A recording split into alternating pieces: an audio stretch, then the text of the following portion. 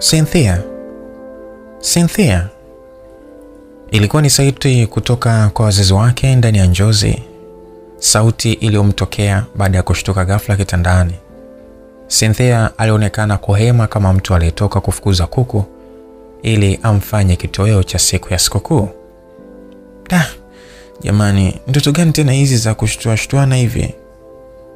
Cynthia alijisemea huku akitazama saa iliyokuwa ukutani. Ilikuwa ni saa 8 za usiku.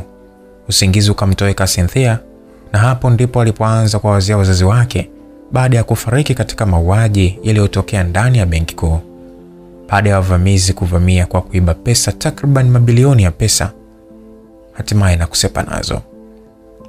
Cynthia ni binti mwenye umri wa miaka 23, akiwa ndani ya jiji la New York.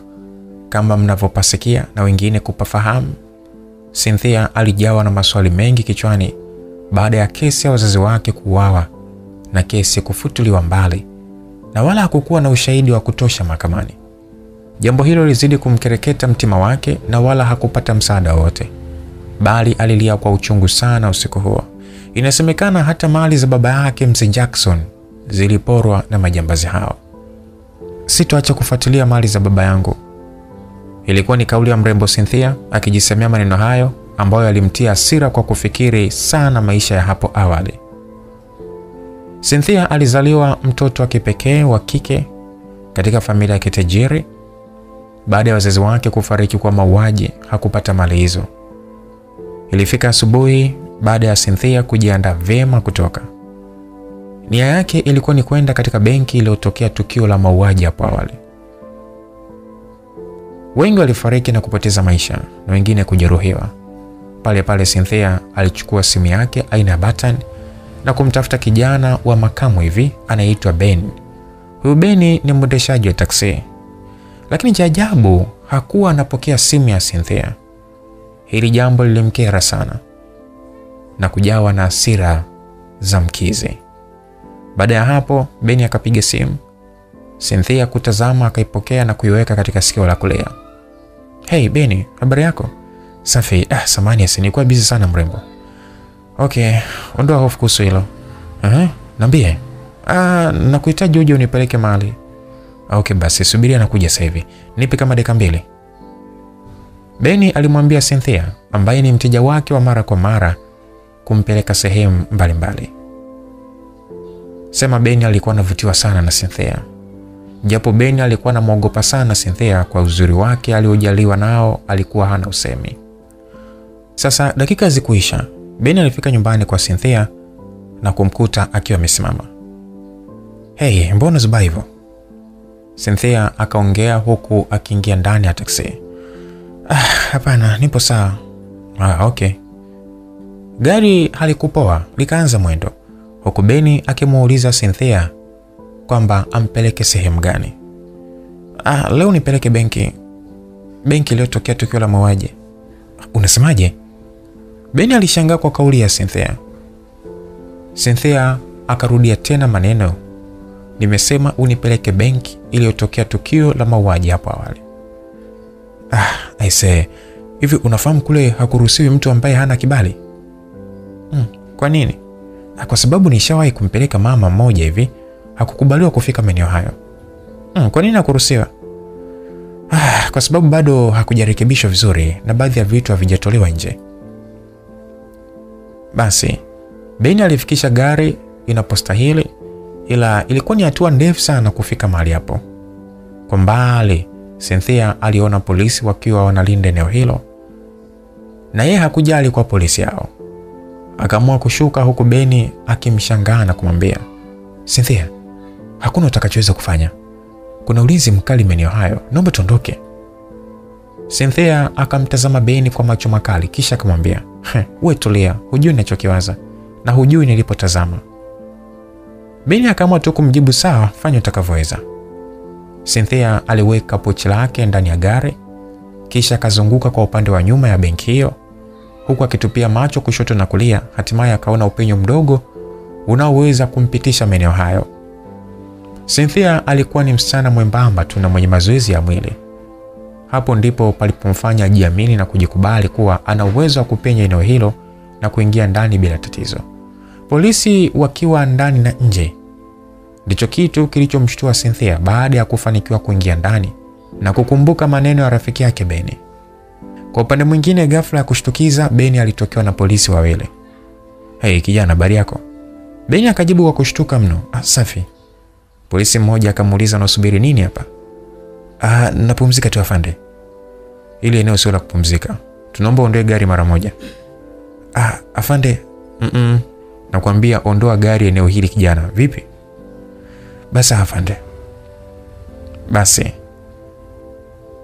Kwa upande huku wa Cynthia akiwa katika hali ya kunyatia huku akijificha, na akaona hali ya maeneo hayo jinsi yalivyoharibika.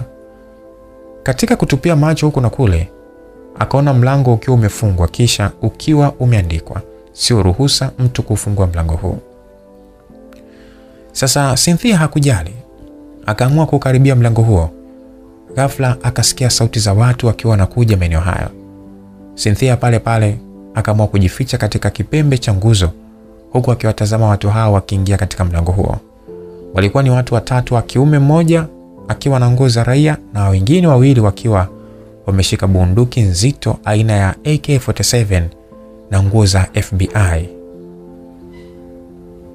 Kisha baada ya muda wakatoka katika chumba hicho. Cynthia alitaka kujua kuna nini mle ndani. Moyo wake ukiwa katika mapigo ya kasi sana. Ile anaokaribia mlango huo, ghafla simu ikaita kwa mlio wa message. Akaitoa katika mfuko wa suruali yake, kutazama ni message ya Benny ikisema ya kwamba, "Cynthia, unafanya nini humo ndani?" Cynthia hakujibu message hiyo. Akairudisha simu mfukoni na kuendelea na zoezi lake. Hatimaye akafanikiwa kuingia katika chumba hicho ambacho kimeandikwa, "Sio ruhusa kwa mtu yoyote kuingia humo ndani." Sasa Cynthia ndio ameingia humo ndani. Yeye hakujali hayo maneno. Basi aliona mafaili ya baba yake yakiwa yamehifadhiwa pembeni. Kwa haraka akaanza kupekua huku na kule. Baada ya kuwa amepekua, akaamua ondoke na faili la baba yake huku akiwa na wasiwasi kwani asije akakamatwa na polisi. "Benny, uko wapi wewe?" Cynthia alimwandikia ujumbe Benny. Kabla dakika kuisha, Cynthia akasikia mlio wa message imeingia. "Kwani ushamaliza shughuli zako?" Bwana, hebu njoo chapu bwana. Hao jamaa kabla hawajanigundua chochote." Alituma ujumbe Cynthia kwa Benny. Baada ya dakika 5 kuisha, Benny alifika na taksi yake. Cynthia akafungua mlango na kuingia ndani. Hatimaye gari ikaondoka bila kucheleweshwa. Kwa upande mwingine, wana FBI walipoingia katika chumba hicho, waliona mambo tofauti sana. Mafaili mengine yakiwa yametupwa pembeni. Hapa kumeingia mtu, tena wa kike. Alisikika jamaa mmoja aliyejiita Kalashnikov. Huyu jamaa ni mwenye asili ya Urusi. Ni mtu hatari sana wa kufanya uchunguzi. "Unaona hiki kibangili cha mkononi? Amekisahau na ameondoka na faili moja." Kalashnikov aliongea hayo. "Faili gani ndo ameondoka nalo huyu mtu?" Mkubwa wa FBI aliuliza swali hilo. Kalashnikov akajibu, "Ni faili la mzee Jackson." Sasa mkubwa wa FBI akauliza, "Mr. Agent, huyu mtu ameingia vipi na ulinzi wote huu?" Kalashnikov akamjibu huku akimwonyesha sehemu palipo na mwanya mdogo ambao sio rahisi mtu yeyote kupita eneo hilo. Kalashnikov akajibu, "Mzee, unaona pale ndipo alipopitia." Sasa mkubwa wa FBI akaongea kwa hasira, "Kipi kifanyike? Tunahitaji faili hilo mara moja." Basi Cynthia baada ya kufikishwa nyumbani kwake, alishuka kwenye gari kwa haraka huku akihisi anafuatwa nyuma na polisi. Benny akaanza stori nyingi ambazo zilimchukiza Cynthia. Na Cynthia hakuwa mtu wa kujibu ujinga. Aliingia ndani kwake kisha akalitupa faili lile kwenye sofa. Kwa upande mwingine, Kalashnikov akiwa nyumbani kwake huku akiwa ameshika kibangili cha mkono ambacho kimesaulika ndani ya chumba cha bank. Baada ya kukitazama kwa kina zaidi ya nusu saa, ghafla akaona jina limeandikwa kwa mbali. Jina lenyewe ni Cynthia J. Hapo ndipo alipopata ujasiri wa kwanza kupeleleza katika kompyuta yake iliyopo nyumbani kwake. Hatimaye akafanikiwa kumpata musika aliyekuwa amekivaa kibangili hicho. Kalashnikov akaanza kusambaza habari kwa mkuu wa FBI. Sasa Kalashnikov, baada ya kupokelewa simu yake na mkuu wa FBI kwa jina akijiita Mr. Richard, jamaa la kufoka tu. Yaani jamaa anafoka kila atakapoongea, yeye anafoka tu. Mr. Richard ni mwenye asili ya Kimarekani, black man, yani ni mtu mweusi. Kalashnikov akasema kwamba na habari njema mkuu. Habari gani? Kalashnikov akasema kwamba ingia kwenye website, utaona kila kitu nimekutumia. Huyu tutamkamata tu. Sasa Mr. Richard akiwa katika ofisi kuu ya CIA, bila ya kuchelewa akawaambia na wengine waanze upelelezi mara moja.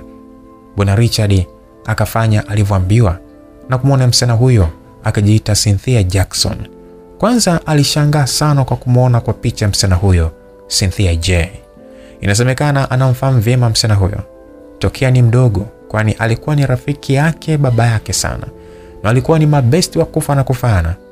Siku moja yakiwa ni majira ya saa 4 asubuhi katika mji mmoja unaitwa Los Angeles, maeneo ya California, watu wakiwa katika heka za hapa na pale, wengine kuingia makazini mwao na wengine kutembea.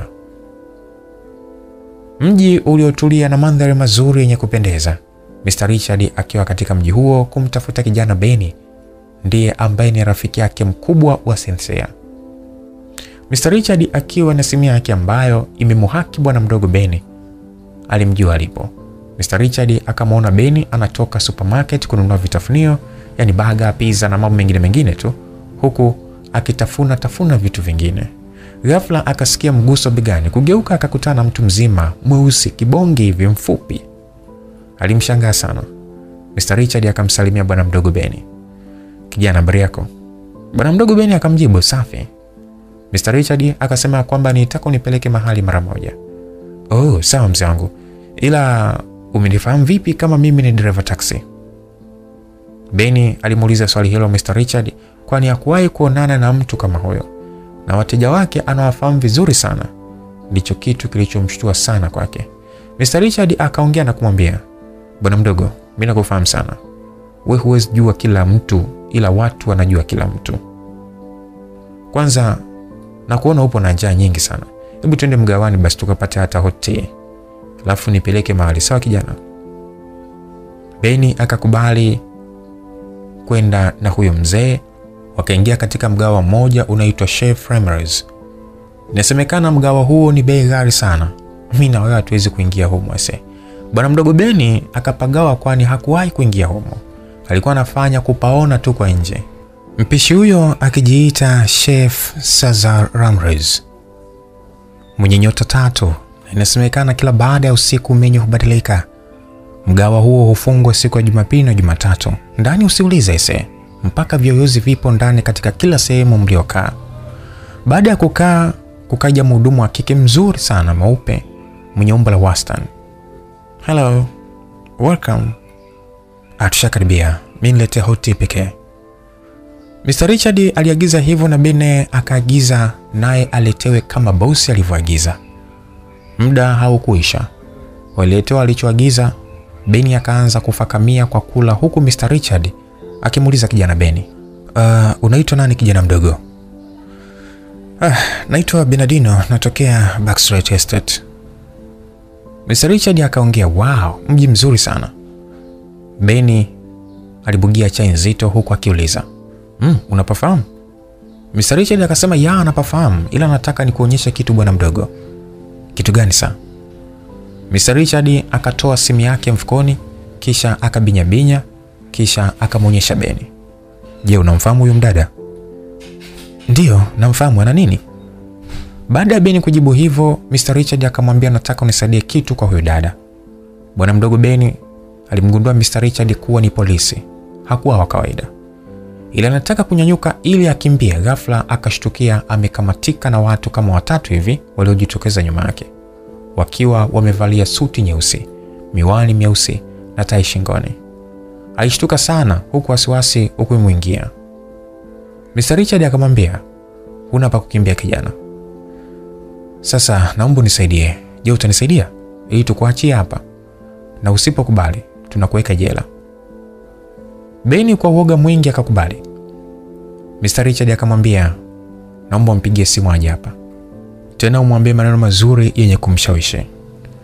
Basi Beni akiwa na wasiwasi mwingi huku moyo wake ukizidi kwenda mbio, akasema ya kwamba mimi sina cha kusema. Mr. Richard akamwambia huku akimtolea karatasi iliyoandikwa maneno ya kwamba sasa mpigie huku kimwambia haya maneno. Hii siku ilikuwa ni mbaya sana kwa bwana mdogo Beni. Hata chai haikumkaa vizuri tumboni. Beni akampigia simu Cynthia. Sasa kwa upande mwingine, Cynthia akiwa anatoka kuoga huku akijifutafuta na taulo lake mwilini, alisikia simu yake ikiita. Kwa haraka akaingia katika chumba cha kulala. Simu hiyo aliitazama kwa sekunde 3 huku jina likisomeka Ben. Hatimaye akaipokea simu hiyo. Beni, hello. Oh, Cynthia, mambo vipi? Poa Beni, mbona saizi? Bwana mdogo Beni akajibu ya kwamba Cynthia, si ajabu kukupigia muda huu. Hii ni kama surprise kwako. Wow, surprise, uko wapi? Nipo hapa mgawani. Shefrey mzee hapa.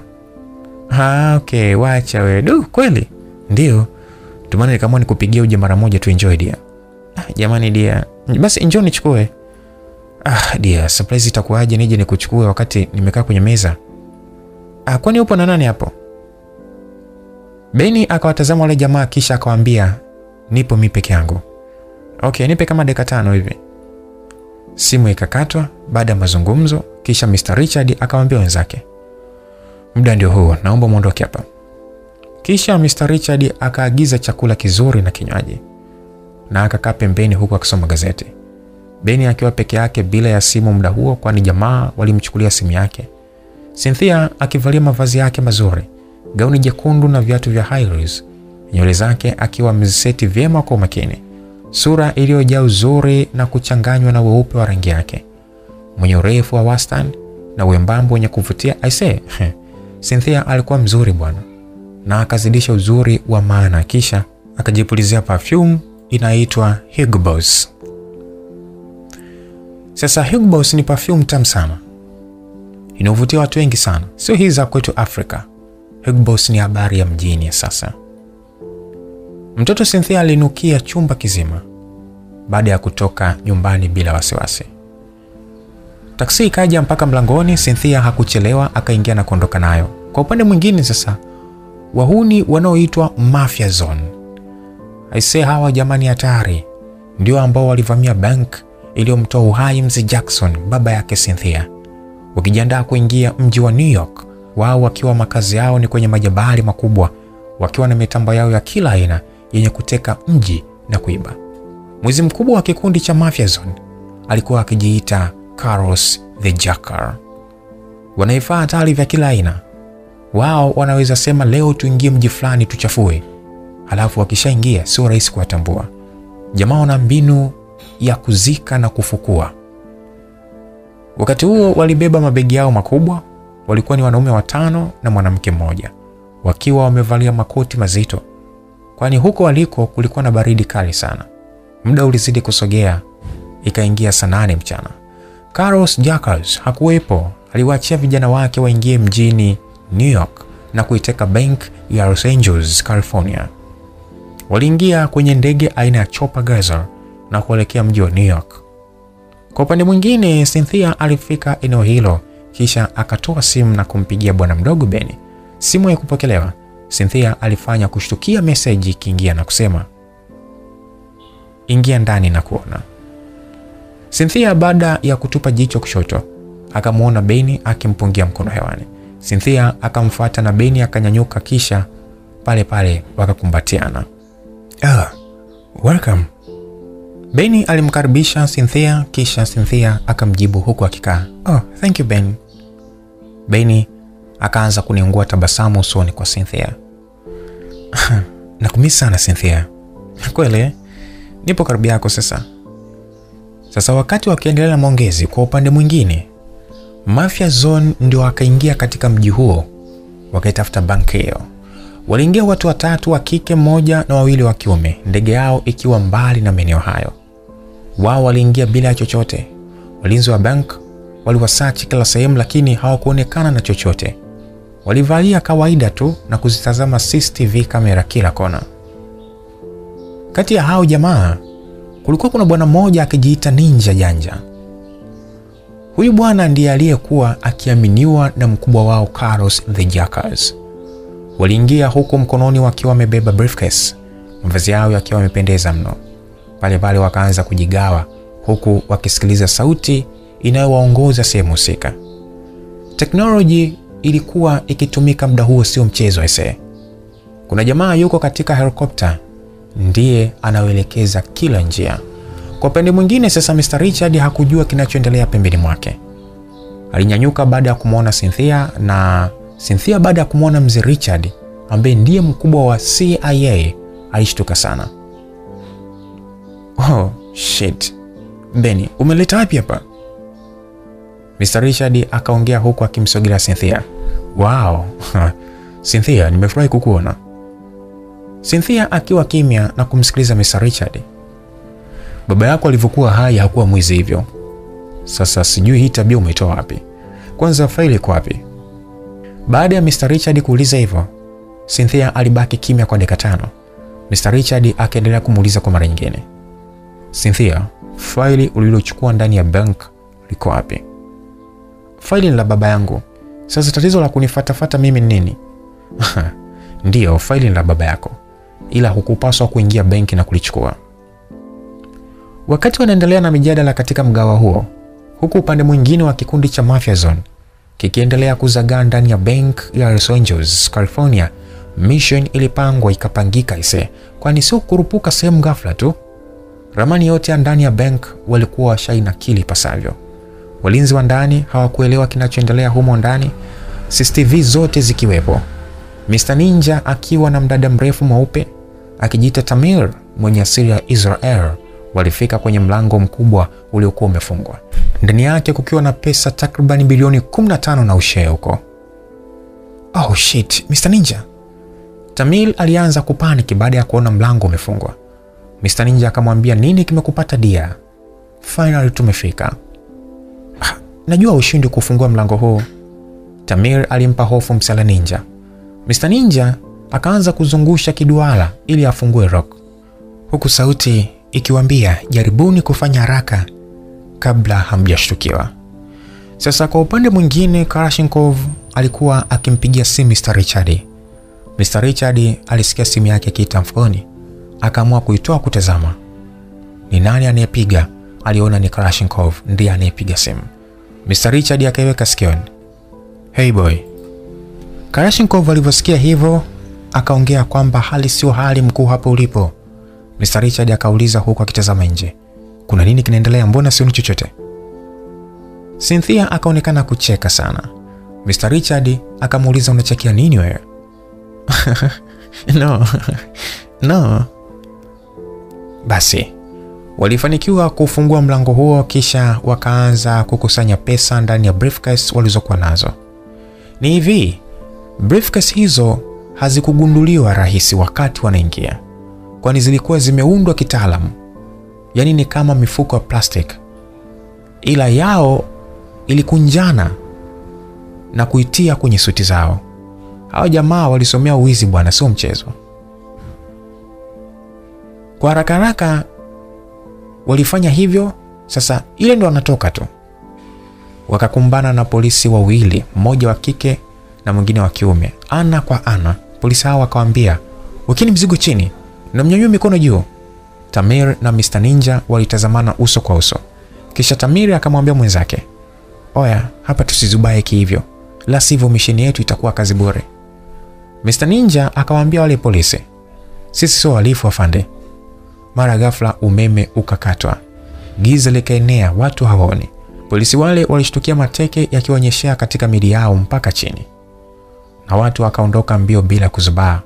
Mr. Richard baada ya kuona watu wanatoka mbio katika bank iliyo karibu na yeye, huku akipiga kelele watu hao, polisi walizidi kuwa wengi na mambo ya katanda. Sa wakati Mr. Richard anataka kutoka, alimfunga pingu Cynthia ili asikimbie. Katika zile heka, Mr. Ninja na Tamir walijiingiza katika kundi la watu hao wanaokimbilia nje.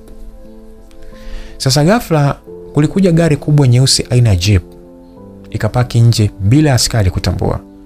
watu wakiwa wengi wanakimbilia nje na risasi zikipigwa kwa wingi juu ya anga. Mr. Richard akafuka, "Laleni chini wote." Baada ya watu kulala chini, pale pale kulikuwa na akina Tamir na wenzake Mr. Ninja. Baada ya Mr. Richard kuwaona wakina Tamir na wenzake Mr. Ninja, alitamka ya kwamba, "Nyoa yule mlioshika briefcase, nyanyukeni juu." Walinyanyuka bila pingamizi. Watu waliwatizama kwa mshangao.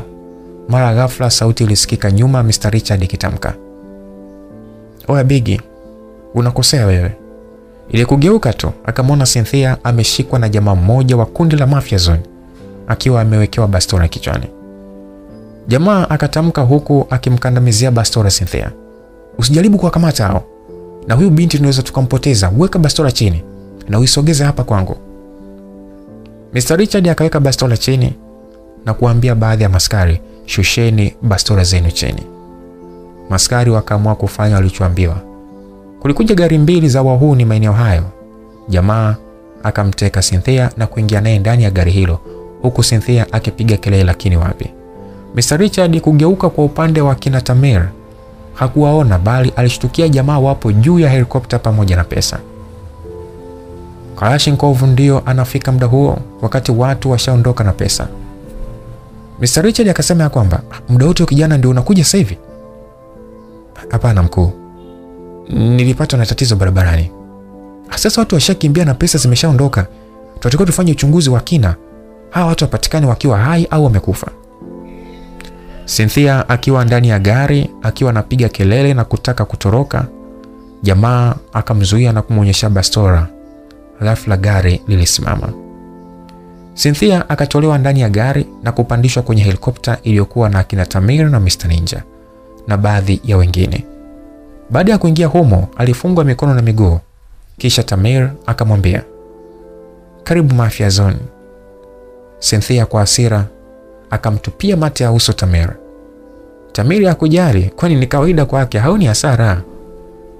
Habari zilianza kuzagaa mji mzima wa New York, TV mpaka kwenye maredio, kwa watu walioteka bank na kuchukua pesa takriban bilioni na kukimbia nazo. Serikali ilianza mchakato, huku akionyesha picha za wahalifu walioonekana na kamera. Cynthia hakujua anapokwenda, bali aliona majabali na milima mikubwa ikiwa chini. Hatimaye helikopta ilifikishwa katika uwanja.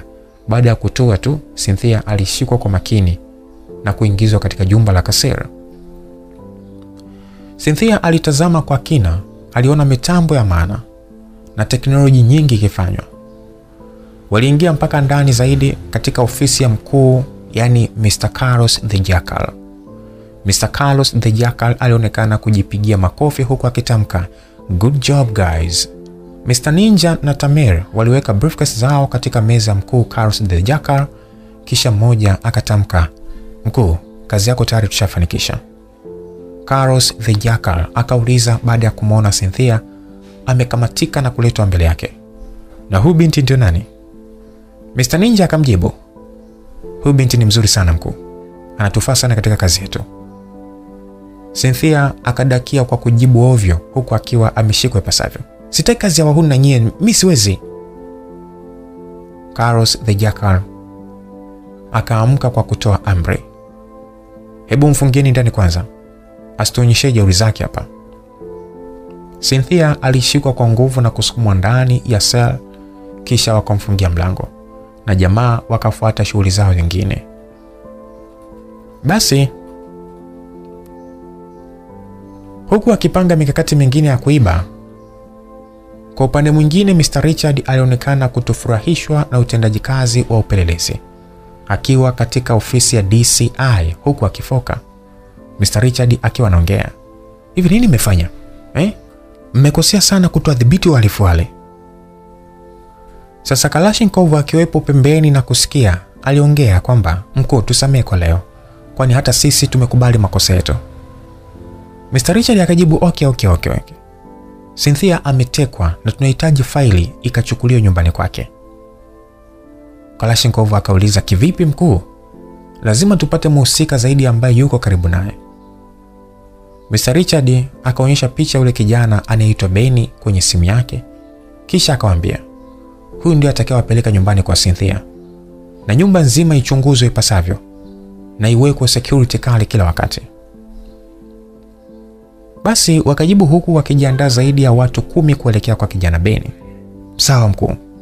Kwa upande mwingine, Cynthia alifunguliwa mlango kisha akachukuliwa kwa nguvu na kupelekwa katika chumba cha kubadilisha memory. Alilazwa Charlie katika machela na kufanywa checking ya mwili mzima, huku akichomwa sindano ya kulala na kumfanyia vile wanavyotaka wao. Baada ya nusu saa kumalizika, na wao wakamaliza shughuli yao.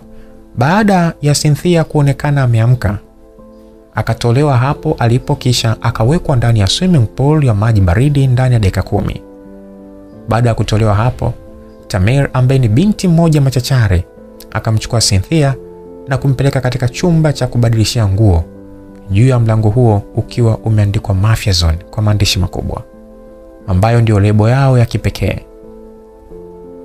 Basi Tamir akiwa ndiye mwongozaji wa Cynthia, ndani ya chumba hicho ndicho kinachohifadhiwa vifaa na mambo mengine ya siri zao ambapo mtu wa kawaida hawezi kuelewa. Basi Tamir akaufungua mlango wa mfano wa kabati, ndani yake kukiwa na nguo nyeusi, saa, miwani na vinginevyo. Cynthia, hii ndio sehemu yako ya kubadili nguo, na hapa ndipo utakapofanya kila kitu. Cynthia alimtazama vizuri Tamir huku akiitikia okay. Baada ya hapo, Cynthia alipelekwa kwenye mafunzo ya kupambana na adui pamoja na kushuti adui. Alijikuta ameingia kama kwenye dunia mpya ambapo alijihisi mchangamfu na mwenye furaha zaidi. Kwa upande mwingine, ikiwa ni saa 10 za jioni, jua likiwa linaelekea magharibi, Ben akiwa katika hekaeka za kusaka abiria waingie katika taksi yake, ghafla akakumbana na mwanamke mzuri aliyekuwa amevalia sketi. Ben hakupoteza muda, aliamua kumsogelea karibu yake zaidi na kumshushia salamu ya habari yako dada. Mwanamke huyo alishtuka baada ya kusikia sauti ya kidume ikimsalimia kwa nyuma yake, kisha akageuka. Wakati huo watu ndio walikuwa wanatoka kwenye michakato yao. Mwanamke akamjibu kijana Ben huku akimnengulia tabasamu usoni. Safi. Ben akaanza kuongea kwa kuuliza maswali. Samahani dada, kwani unatokea wapi na unakwenda wapi? Mwanamke huyo hakuonyesha jeuri kwa kijana Ben, akamjibu, natokea nyumbani na namsubiria mtu hapa. Oh, okay. Atakapokuja naomba basi niwapeleke mnapokwenda. Kabla sekunde kuisha, ukatokea mdada mwingine mzuri zaidi ya yule wa kwanza. Macho ya Ben yalizidi kuenea kwa mdada huyo baada ya kuona wanasalimiana na kuongea, kisha wakamgeukia kijana Ben na kumuita kwa ishara ya vidole vinne. Ben hajui kama wale ni wachunguzi wamekuja kumfuata. Akaamua kuitikia mwito wao kwa kuwafuata. Baada ya Ben kuwafikia pale, mara ghafla akashtukia amekamatika na wanaume watatu huku akimwambia, kijana upo chini ya ulinzi. Ben aliwashangaa sana na kusema, kwani nimefanya nini mimi? Watu hao wakamjibu, ndio, tunajua huna kosa, ila tunataka kitu kimoja tu. Ben akauliza kitu gani? Watu hao wakamwambia, tunataka utupeleke kwa rafiki yako Cynthia. Ben akamwambia huku akilalamika, basi msinifunge tafadhalini, wala kunipeleka jela. Watu hao wakamwambia, tunachotaka utupeleke nyumbani kwake tu, kisha tutakuachilia. Ben akawajibu sawa. Pale pale kijana Ben akawafungulia mlango na wakaingia kwenye taksi hiyo pamoja na wale wadada wawili. Ben alionekana kutetemeka mwili mzima, kwani alishangazwa na watu hawa. Akaamua kuuliza, kwani nyinyi kina nani? Mmoja wao akajibu, sisi ni rafiki zake Cynthia. Kijana Ben akauliza tena, kwani Cynthia ni polisi? Watu hao wakamjibu kijana, acha maswali ya kipuuzi. Baada ya muda kijana Ben akawafikisha nyumbani kwa Cynthia, kisha akawaambia nyumbani kwake ndio hapa. Jamaa wale watatu wakashuka fasta na kuacha wale wanawake wawili mle ndani ya taksi wakiwepo na kijana Ben. Sasa muda ukupita, polisi na DCI walifika maeneo hayo kwa kasi ajabu sana, huku wakijiandaa kuingia ndani. Mr. Richard na Krashenkov nao waliwasili maeneo hayo kwa mbwembwe na fujo ya milio ya kisauti. Hili liwashtua watu wa maeneo hayo na kuanza kuenea kwa kutazama kipi kitatokea kwa Cynthia. Mr. Richard akamfuata kijana Ben na kumwambia, "Kijana, hebu toka nje." Kijana Ben akatoka kwa wasiwasi mkubwa na kuona jinsi polisi walivyoenea maeneo hayo. Wengine wakaingia ndani na kufanya upelelezi. Hatimaye walitoka nje na briefcase iliyokuwa na faili la Mzee Jackson. "Mr. Richard, faili zipo ndani za Mzee Jackson." Mr. Richard akauliza, "Una uhakika ndizo kweli hizo?" "Ndio mzee, tumetazama na ni za uhakika kabisa." Mr. Richard akapokea briefcase hiyo kisha wakaingia ndani pamoja na Kalashnikov, huku akitoa maagizo kwa polisi. "Tunahitaji ulinzi mkali uwepo hapa." Basi ilipita miezi miwili, Cynthia akiwa mzoefu wa kila kitu. Alikuwa akifundishwa mambo mbalimbali. Kwa hiyo ilikuwa ni bado mission ifanyike hivi karibuni. Cynthia wakati amekaa, ghafla akamkumbuka mshikaji wake Beni. Akaamua kumvutia waya sehemu alipo. Wakati huo Beni akiwa kwenye kazi akimpeleka abiria mmoja wa kiume, ghafla akasikia simu inaita. Ile kuichukua na kuitazama akaona namba ngeni. Ila kwa haraka Beni akamjua ni Cynthia. "Hello, Cynthia." Cynthia alishtuka sana baada ya kugundulika haraka sana akamjibu, "Mimi sio Cynthia." Kijana Beni akachanganyikiwa akauliza, "Sawa ni nani?" "Ni mimi abiria wako tu, umenisahau." "Sikumbuki. Hebu niambie jina lako." "Ni mimi Rarish Daniel." Kijana Beni alipoona hamuelewi akaamua kumkatia simu aendelee na kazi yake. Cynthia alihisi uchungu kukatiwa simu. Ni hivi, Cynthia hakuwa Cynthia tena kama mjuae. Jina lilibadilishwa na muonekano wake.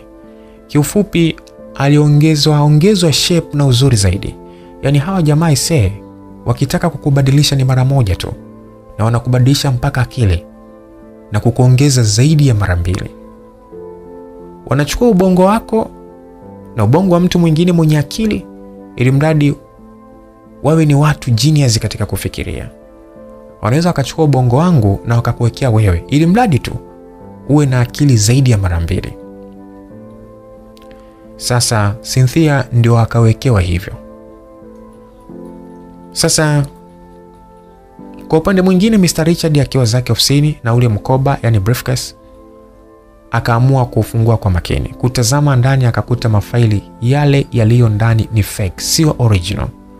Kwanza alianza kushika kichwa, kisha akanyanyuka pale kwenye kiti chake na kuelekea nje. Kalashnikov akiwa kwenye mazungumzo na wenzake, ghafla wakamwona Mr. Richard akiwa na hamaki, sura ikiwa nimebadilika hali sio hali. "Mister, tumefanya kazi bure kabisa."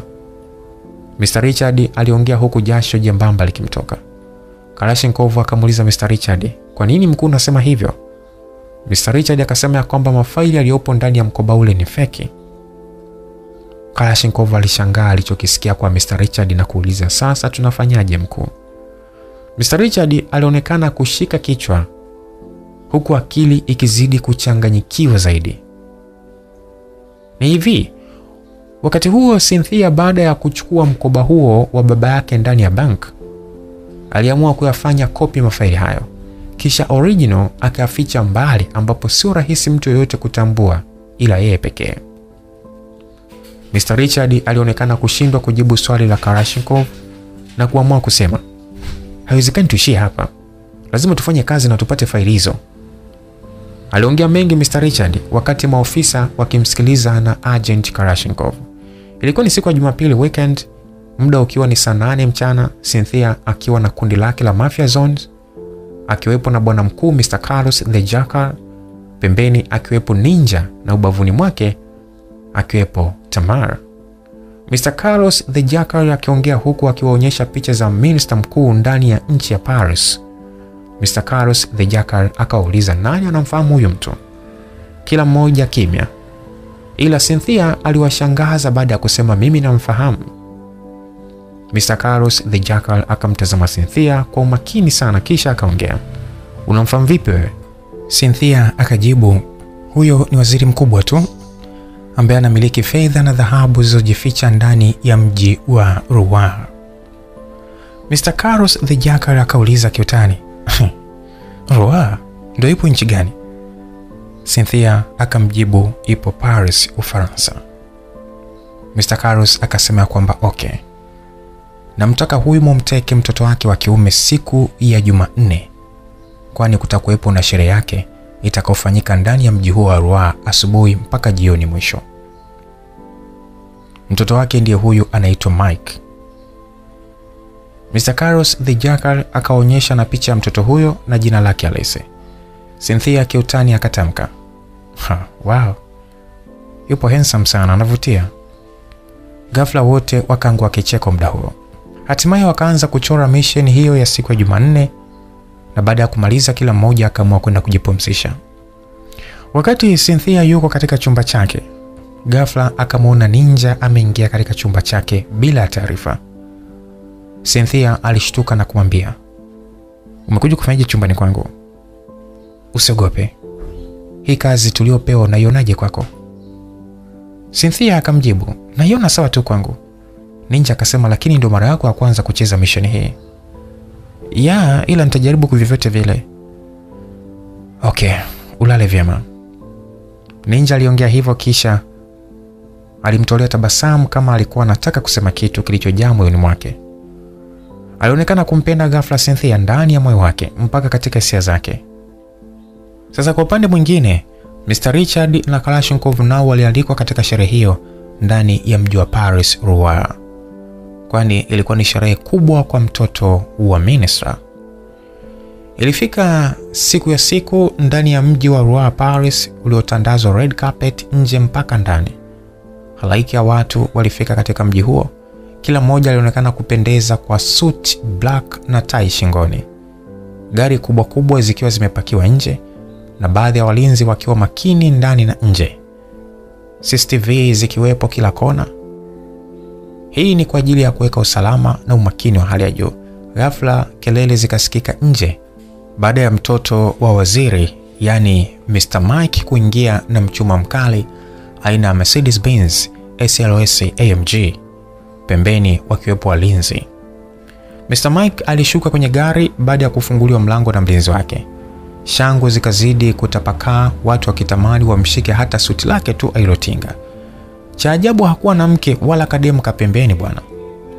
Cynthia akiwepo ndani huku akiongelea na earphone ndogo ambazo sio rahisi mtu gundua. Mr. Mike ameshawasili kwa sasa. Yupo ndani, kwa hiyo jiandaeni huko. Mr. Mike baada ya kuingia ndani zaidi, akaandaliwa tebo yake pamoja na walinzi na marafiki zake wa kiume, huku akitumbuizwa na wimbo mzuri wa mwanamke mmoja akiitwa Sweet Monroe. Mr. Mike wakati huo alikuwa anatupia macho kila kona ili kutazama apate msichana wa kufurahisha naye kwa usiku huo ili kesho aondoke zake. Lakini hakupata. Kwa ghafla Cynthia alianza kumsoma Mr. Mike emotion ya mwili wake na macho yake, jinsi yanavyotaka mwanamke ili afurahi naye. Bwana, watu wamesoma sio mchezo. Yaani kisaikolojia mtu unaweza kukaa naye pembeni au mbali kiasi ukamjua huyu anahitaji nini kwa muda huo. Ni kwamba ghafla unaweza kumtazama mtu sura yake au rafiki yako yule unayemuona na kumtania kila siku. Ghafla umuone hayuko sawa, sura yake ni kama imebadilika. Sasa wewe utamjua tu huyo mtu ana matatizo gani. Sio hivyo tu, pia unaweza kumjua kwa sura yake na maneno yake tu. Cynthia kwa kuwa anajikubali kwamba ni pisi ya maana, yani Mungu kaumba sio tani, macho yake yaligongana na macho ya Mike wakati huo. Na Mike hakuvumilia, hivyo baada ya kumwona Cynthia jinsi alivyojirahisisha, Mr. Mike akaamua kumfuata Cynthia pale alipo, huku walinzi wake wakiwepo nyuma yake. Ila marafiki zake wa kawaida akawaacha kwenye meza. Mr. Mike baada ya kufika pale kwenye white table ya Cynthia akiwa amekaa na mwenzake Tamara, wakiwa wamependeza kwa magauni meupe na nywele zao wakiwa wameziachilia na kunukia vyema na zenye harufu mpaka mgongoni, tena nywele zenye afya na kuvutia. Mr. Mike akaanza kumtupia Cynthia kwa lugha ya Kifaransa. Alikuwa anaongea akiwa anamaanisha kwamba vipi hali yako. Cynthia hakushindwa kumjibu, akamjibu, mimi niko safi. Mr. Mike akaendelea kwa kumuuliza jina kwa Kifaransa. Jina lako unaitwa nani? Cynthia akamjibu kwamba jina langu naitwa Rarish Daniel. Mr. Mike alipomwona Cynthia anajua Kifaransa, akaamua asimamishe na waongee lugha ya Kiingereza. Mr. Mike akasema ya kwamba anafurahi kukutana na wewe. Cynthia akamjibu huku akionyesha tabasamu pana usoni mwake. Hata mimi nafurahi kuonana na mtu mkubwa kama wewe, ambapo ilikuwa ni ndoto yangu maishani. Wow, kweli? Ndio dia. Mr. Mike akaanza kuingiwa na hamu muda huo, kisha akamwambia Cynthia, nahitaji tukaenjoy muda huo kama utojali. Kondom mko nayo? Nikupe utakavyo? Ndio dia, siwezi kosa. Na upo vizuri kwa kunikumbusha se. Mr. Mike akaletewa simu aina ya tablet na mlinzi wake akaonyeshwa aina ya vyumba ili achague. Nataka chumba namba 8. Pale pale Cynthia akatamka Kifaransa kwa kumwambia tafadhali. Cynthia akaonekana anakwenda chooni. Baada ya kufika akawatumia message wenzake kupitia simu ndogo. Aliwaambia kwamba tunaingia chumba namba 8, kwa hiyo jiandaeni. Baada ya kutamka hivyo kwa kumaliza maongezi, akaitia ndani ya shimo la choo simu hiyo, kisha akaisukumiza na maji. Wakati huo mchezo ulikuwa umeshapangwa ipasavyo. Kwa upande mwingine, Mr. Richard na Kalashnikov ndio wanajiandaa kuingia kwenye ndege aina ya private jet ili wafike nchi ya Ufaransa, mji wa Rouen, kwenye sherehe ya mtoto wa waziri. Basi baada ya Cynthia na mtoto wa waziri kuingia chumba namba 8, kijana Mike kwa hamu zake za ngono fasta akaanza kumpa denda Cynthia, huku akipenyeza mkono wake katika gauni la Cynthia. Cynthia akamwambia kwa utaratibu ambao ulimfanya kijana Mike kutulia tuli kama maji ya kisimani, baby, tusifanye haraka, situpo pamoja. Pale pale Cynthia akamsukuma Mike kitandani. Kabla hajakaa sawa, Cynthia akampandia kwa juu, huku akimuonyesha mapenzi mtoto wa waziri mkuu. Ase, usiambue na mtu kitu. Cynthia alikuwa anavutia bwana, sio masihala. Yaani hapo ukimtazama Cynthia ni sawa na kutazama chakula kitamu ambacho ulitamani kukila kwa muda mrefu. Cynthia alikuwa anashawishi, anaita. Hii ndio ilimfanya mtoto wa waziri kupagawa. Bwana mdogo Mike alizidi kuingiwa na hamu na kutaka kujua kipi kitaendelea kwa mrembo Cynthia. Kwa upande mwingine, Tamar aliingia katika chumba kimoja cha umeme ambacho kimebeba sehemu nyingi mle ndani. Kabla ya kuchelewa, aka switch off ndani ya dakika 10. Giza la ghafla lilitapakaa mle ndani. Watu walishtuka huku wakianza kutapakaa na kushangaa. Security guard walipoona hali sio shwari kwa bosi wao kijana mdogo Mike, wakaamua kutaka kusukuma mlango, ila mlango ulikuwa umerukiwa kwa ndani. Kwa upande mwingine, baadhi ya walinzi na mafundi umeme wakakimbilia kwenye chumba hicho kuona tatizo ni nini. Ile kufika wakakuta mlango umefungwa, walishangaa sana, wakaamua kufungua kisha wakaingia ndani. Wakaona switch imerudishiwa chini. Walishangaa zaidi, mtu ameingiaje humo ndani? Mlinzi mmoja wa kike akaamua apigie simu wenzake. Baada ya umeme kurudishwa, ambao ulikaa zaidi dakika 5, katika pilika za watu huku na kule, mchezo ukiwa unachezwa chini ya maji. Baada ya walinzi waliokuwa mlangoni wakapata nafasi ya kuvunja mlango huo, ile kuingia tu akamkuta bosi wao hayupo. Na mwanamke pia hayupo. Wakaamua kuingia mpaka bafuni na kwingine, lakini hawakumuona mtu yote. Walizidi kuchanganyikiwa muda huo. Simu zilianza kupigwa kwa bosi, lakini hapatikani. Mmoja wa walinzi wa kijana Mike akatazama kwenye akili yake, akili ambayo ilimtuma aende akatazame nje. Ile kufika akakuta bosi wao ndio anaingizwa ndani ya gari. Hey bro, bosi ametekwa. Ametekwa? Bila kujibiwa, walinzi wakakimbilia kushuka kwenye ngazi kwa haraka ipasavyo. Kabla dakika 10 kuisha, baada ya Mike mtoto wa waziri kutekwa na kuondoshwa, ndipo Mr. Richard na Kalashnikov ndio wanafika kwa mbwembwe muda huo. Ni hivi, Cynthia akiwa juu ya kijana mdogo Mike, akimpa penzi zito ambalo hakuwahi kupewa na mrembo yote maishani mwake. Pale pale Cynthia, baada ya umeme kuzimwa, alikuwa na kisindano kidogo ambacho alikibana kwenye nywele zake, ambapo sio rahisi mtu kutambua. Pale pale akamchoma nacho kwenye shingo. Ndani ya sekunde 2 kijana Mike akalala. Cynthia bila kuzubaa akamchukua na kumfunga na kamba alioletewa na Tamari, wakati huo Ninja akisubiria kwa chini ikiwa ni ghorofa ya 3. Tamari na Cynthia walifanya makubwa muda huo bila ya mtu kujua kipi kinaendelea wakati huo, na mission ilikuwa imepangwa kwa uwezo wa akili. Kijana Mike alishushwa chini taratibu, kisha Ninja akampokea na wao wakaamua kushuka na kamba mpaka chini na kumuingiza kwenye gari lao jeusi, na mission ikafaulu. Hatimaye jamaa wakasepa naye. Katika hekaheka, Mr. Richard na Kalashnikov wanashuka kwenye ndege waliokuja nayo. Cha ajabu, walikutana polisi wa Kifaransa, wakazuia huku wakiambiwa na mmoja wao, muda huu sio rafiki, kuna tukio limetokea muda sio mrefu. Mr. Richard akauliza tukio gani limetokea? Askari mmoja akamjibu, mtoto wa waziri ametekwa na watu wasiojulikana, mpaka sasa simu yake haipatikani hewani. Mr. Richard na Kalashnikov baada ya kusikia hivyo wakasikika wakisema ya kwamba Mafia Zone. Ni Mafia Zone. Askari wakaamua kujazana maeneo hayo ili kutaka kujua, na uchunguzi unafanyika maeneo hayo. Tunaomba tupite tukatazame maeneo hayo aliyopatwa na tukio. Alisikika Mr. Richard akiongea hivyo ili kuomba kupita, lakini polisi wakaamua kumkatalia huku akisema haturuhusu yeyote kuingia isipokuwa DCI. Mr. Richard na Kalashnikov wakaonyesha vibali vyao kwamba wao ni FBI, lakini wakakataliwa. Wafaransa huwa wapendi mambo yao yachunguzwe kwa raia wa nje isipokuwa wao wenyewe tu. Lakini muda haukupita, kulikuja jamaa mmoja akiwa amevalia suti yake safi, muonekano wake ulionyesha ni mkubwa fulani. Pale pale akawaambia baada ya kuona akina Mr. Richard na wenzake, nifuateni mara moja. Waliamua kupishwa wapite, polisi hawakuwa na uwezo wa kuwazuia tena. Naitwa Mr. Paul. Naitwa Mr. Richard. Naitwa Kalashnikov. Walijitambulisha kwa majina huku akiingia ndani ya jumba hilo, kukiwa hakuna raia isipokuwa ni walinzi na wanahabari wakitoa tukio kwenye channel za TV. Bwana Richard, unafahamu hawa Mafia Zone? Mr. Paul aliuliza huku akiingia kwenye chumba namba 8, na humo ndani kulikuwa na ulinzi mkali wakifanya uchunguzi wa kina. Mr. Richard akajibu, hawa ni watu ambao walishafanya tukio katika mji wa New York City.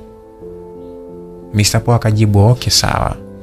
Mara ghafla simu ikapigwa kutoka kwa mshua, yani baba yake Mike, waziri mwenyewe. Simu ikapokelewa na Mr. Paul. Hello bwana waziri. Hello, nasikitika sana na nina huzuni mtoto wangu kutekwa. Hili sijawahi kulisikia hivyo. Nahitaji uchunguzi mkali, mtoto wangu apatikane. Sawa boss, tunalifanyia kazi swala hilo mara moja. Baada ya kukata simu, Mr. Paul akauliza, na nyinyi mmekuja kufanyaje? Mr. Richard akamjibu, tulikuja kwenye sherehe, ila habari hatukuwa nazo. Tumewasili, tunakutana na tukio la ajabu sana na lenye kuzunisha. Mr. Richard alijitetea, kwani angesema ukweli wangeshtukiwa kuwa wapo pamoja na wao, ila aliwatambua kwa kuwasikia kama wanavyosema.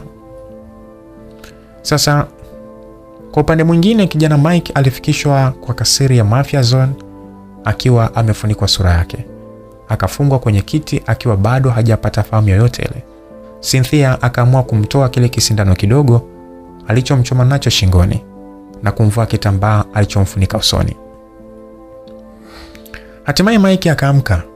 Ghafla akajikuta yupo sehemu tofauti. Alishtuka huku akishangaa na kujikuta amefungwa mikono na miguu. Kijana Mike akaanza kulalamika kwa kulia, jamani, hapa ni wapi tena? Kwani kosa langu ni nini? Ghafla akasikia sauti tu na haoni mtu yoyote anayeongea. Hauna kosa lolote kijana mdogo. Kijana Mike aliongea kwa kuzidi kuogopa. Sasa nini mnataka kutoka kwangu? Sauti hiyo ikatamka, tunahitaji namba ya simu ya baba yako. Mike akaamua kusita kwa kukataa muda huo. Mimi siwezi kutoa namba ya baba yangu. Ghafla akasikia kicheko tu.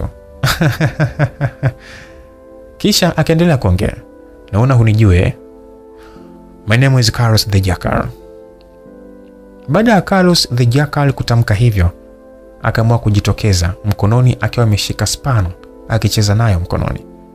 Akatoa tabasamu zito kwa kijana Mike, kisha akamwambia, kama hutoi namba ya baba yako unatarajia nini? Nataka niongee na baba yako aje akuchukue wewe, kwani wewe sio tuliyekuhitaji hapa. Carlos the Jackal akaongea huko akiwa mbele ya Cynthia na Tamar. Sasa wengine zaidi wakiwa katika harakati zao wakifanya kazi. Na Carlos ni mtu mkubwa, tena mwenye walinzi wengi ambao wanamfanyia kazi za kila aina. Yaani hapa kila mmoja na kazi yake. Wenye teknoloji na upuzi mwingine tu.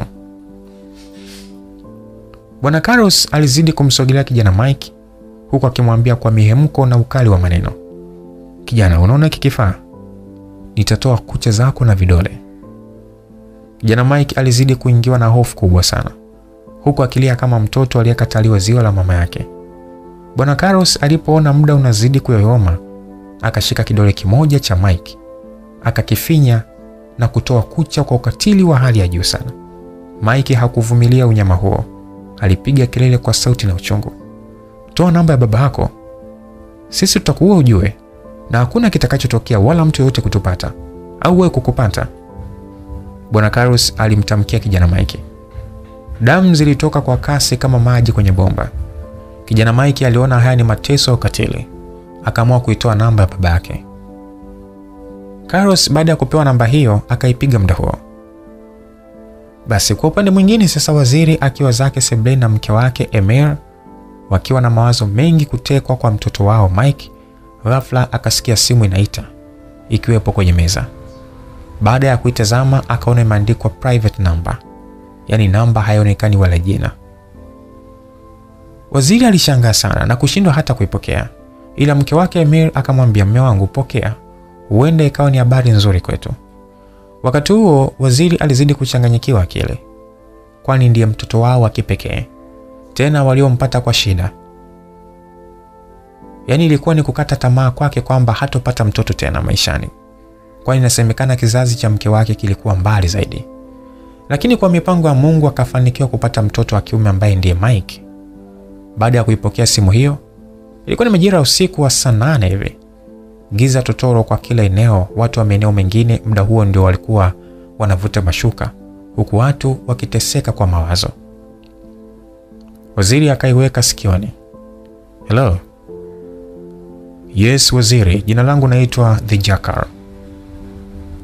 Shida? Tunakupa habari kwamba mwanao Mike tupo naye hapa. Mr. Waziri hakuamini anachokisikia. Alianza kuyoyoseka usiku huo. Tafadhali namtaka mwanangu, nampenda sana. Carlos the Jackal akasema, mwanao huwezi mpata kwa urahisi hivyo unavyofikiria. Waziri, nahitaji hela ndefu ili umpate mtoto wako. Tunahitaji takriban $548,000 za Kimarekani. Da.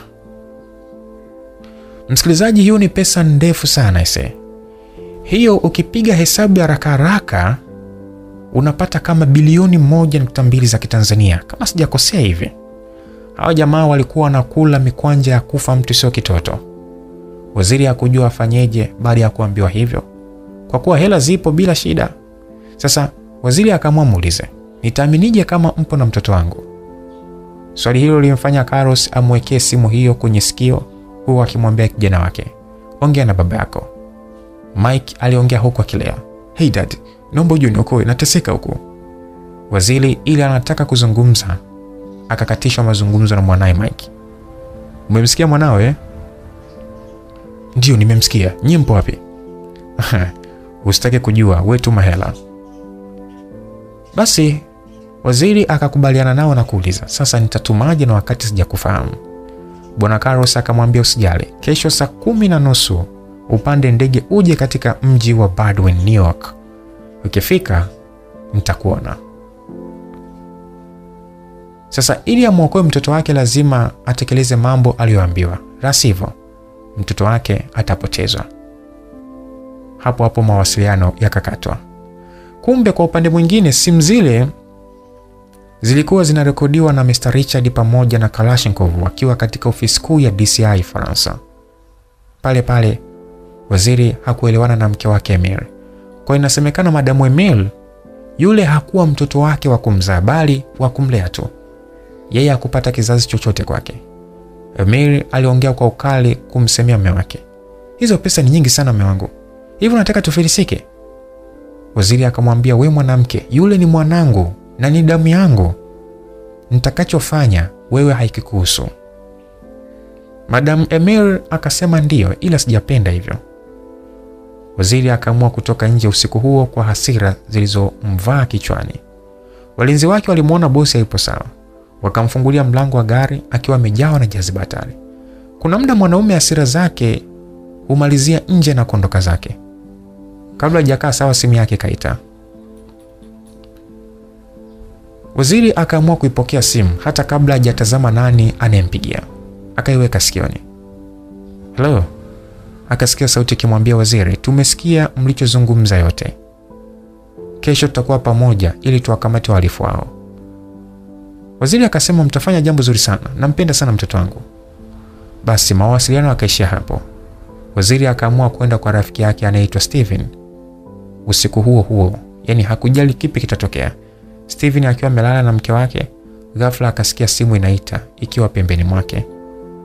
Steven alitazama namba ya Waziri. Alishangaa sana kabla kuipokea. Usiku wake ulikuwa ni mwingi kwa bwana Waziri. Sasa hatimaye akaipokea simu hiyo huku akinyanyuka kitandani kuelekea sebuleni. Hello Mr. Waziri. Sasa Waziri akiwa na walinzi wake nje akajibu, hey boy, nipo hapa nje kwako. Nahitaji mazungumzo na wewe. Bwana Steven hakuamini. Aliamua kuchungulia dirishani. Akaona kweli wapo nje, gari nyeusi ikiwa imepakiwa pembeni. Bwana Steven akaamua kutoka nje ili kwenda kumsikiliza rafiki yake. Baada ya kusalimiana, Steven akaingia ndani ya gari. Mazungumzo akawa hivi. Niambie rafiki yangu, mbona usiku wote huo? Bwana, mwenzako nimepata na tatizo kubwa sana kwa mwanangu. Mwanao? Ya, afu nimepata habari yake, ila nikasema kesho nikutafute. Ila kama bahati bwana, umekuja nyumbani kwangu. Ya, ni kweli kabisa. Niliamua nije hapa kwako. Sikuweza kuvumilia ese. Yaani mtoto kutokuwepo nyumbani, yani akili yangu imevurugika kabisa. Sasa tunafanyaje? Hamna cha kufanya Steven. Asubuhi nitaingia bank, nikachukue pesa, nisafiri nayo mpaka New York City. Hey, mbona tena hivyo? Steven, ndio inavyotakiwa kuwa hivyo. Mwanaume kuamua moja tu, kufa au kupona. Sawa, usijali, hata mimi nitakuwa nyuma yako. Nitashukuru sana Steven ukiwa nyuma yangu. Mazungumzo yalizidi kuendelea usiku huo, hakukuwa na wakulala. Kwani ilikuwa ni mission inapangwa ipasavyo kukutana na Mafia zone. Sasa asubuhi ikaingia salama tu. Watu wakiwa katika purukushani za hapa na pale. Waziri akiwa tayari anatoka bank, akiwa na briefcase mkononi. Walinzi hatari wakiwa wamemzingira katikati. Si unajua tena wanahabari wakiwa mitaani lazima watake kusikia kipi kinaendelea kwa mtu mwenye tukio. Ila hawakupata nafasi kwao. Waliingia ndani ya gari kuelekea uwanja wa ndege. Walifika bila kuchelewa, ikiwa ni private jet ipo tayari kuwasubiria. Waliingia ndani ya ndege na safari yao ikaanza. Sasa kwa upande mwingine, Mr. Richard na Kalashnikov wakiwa tayari wamejipanga kukabiliana na mhalifu yoyote atakayejitokeza mbele ya Waziri. Kabla muda haujakaa sawa, message ikaingia kwake ikiwa ni private number. Message iliandikwa hivi: tunahitaji uwe na mzigo na sio ruhusa kuwepo na mtu yoyote pembeni mwako. Waziri alitulia kimya, huku mawazo mengi yakitembea katika ubongo wake. Safari ilitimia, walifika kwa muda ule ule waliopangiwa. Sasa Waziri kushuka kwenye ndege, gari kubwa zilimsubiria ashuke ili wampatie ulinzi mkali zaidi. Cha ajabu aliwaambia kwamba spandi gari hizi, nataka taksi. Pale pale wakaamua kuongozana mpaka sehemu ya taksi zikiwepo nyingi sana. Sasa Waziri akamwambia ulinzi wake, sasa ni muda wa kuniacha peke yangu. Hamtakiwi kuongozana mimi. Jamaa akamwacha Waziri. Kwa upande mwingine kulikuwa na mtu juu ya ghorofa. Alikuwa ni sharpshooter sniper akimfuatilia Waziri. Sasa chini kukiwa na Kalashnikov akiwa anamfuatilia kwa mbali sana Waziri kumjua anaelekea wapi, yani ataishia wapi. Sasa Waziri akapigiwa simu kama kawaida, ikiwa ni private number, akaamua kuipokea. Hello. Yes, ingia kwenye huo uchochoro wa kulia. Tembea haraka ipasavyo. Waziri akiwa anatetemeka kama mtu aliyepigwa shoti, mwili mzima, jasho jembamba likimdondoka kama mvua. Usitoe simu sikioni wala kukata simu. Hivyo ndivyo aliambiwa na private number. Kwa hiyo hakutakiwa kukata simu. Haitakiwa endelee nayo hivyo hivyo. Sasa kwa upande mwingine, Mr. Richard na Kalashnikov wakiwa wanawasiliana, Mr. Richard akasema kwamba ameingia kwenye uchochoro wa kulia, inabidi muwahi haraka sana. Waziri baada ya kuingia sehemu ambayo haina mtu, ghafla akakutana na Cynthia akiwa amevalia nguo za kazi, sweatpant kuanzia juu mpaka chini. Nywele zake akiwa amezifunga fundo, huku akiwa na miwani myeusi.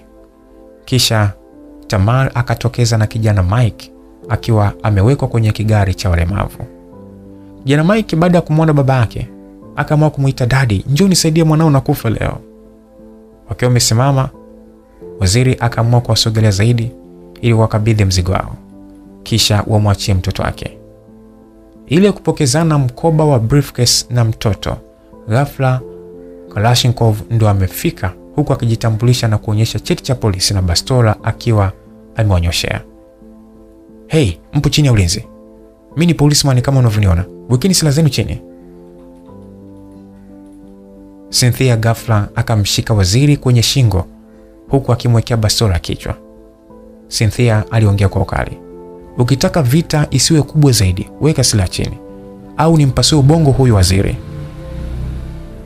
Alisema hivyo huku Tamal akimshika na ule mtoto na kumwekea bastola kichwa. Kalashnikov akaona hapa amekamatika, akaamua awe mpole. Uweke chini bastola yako na uitupe kwetu bila kuchelewa. Tamal alimwambia hivyo Kalashnikov, naye akafanya hivyo alivyoambiwa. Sasa mara ghafla gari jeusi likafika maeneo yale kwa kasi sana. Mlango kafunguliwa ndani akiwemo ninja janja. Ingine fasta. Tamar na Cynthia wakajitoma ndani na briefcase yao na kuamua kuiondosha gari bila kuzubaa. Kalashnikov akamshangaa kijana Mike analia sana huku akisema, nimewekewa bomu mgongoni, naomba msaada.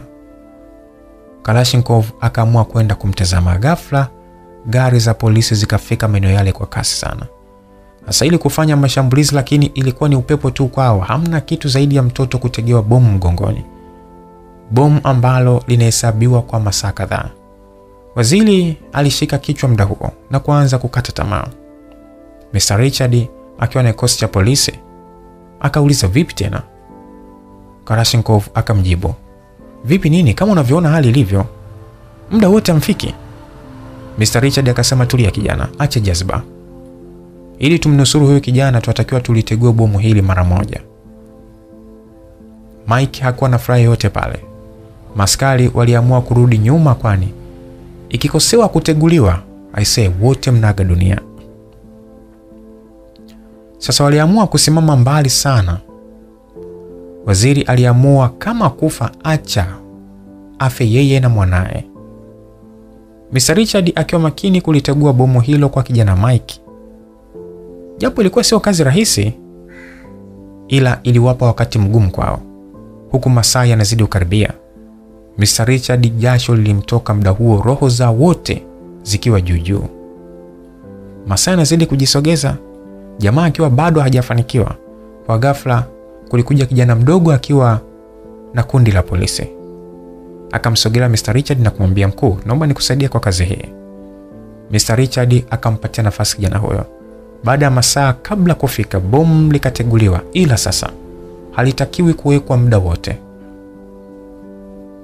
Kijana baada kulitegua na kulifungua mazima, akalishika mkononi huku akikimbilia darajani, chini kukiwepo na bahari. Akaamua kuirusha kwa nguvu zake muda huo, na muda sio mrefu tu likalipuka, huku watu wakishtushwa na mlipuko huo. Sasa kwa upande mwingine, gari la kina Cynthia likiwa katika mlolongo wa magari katikati ya daraja kuu la New York.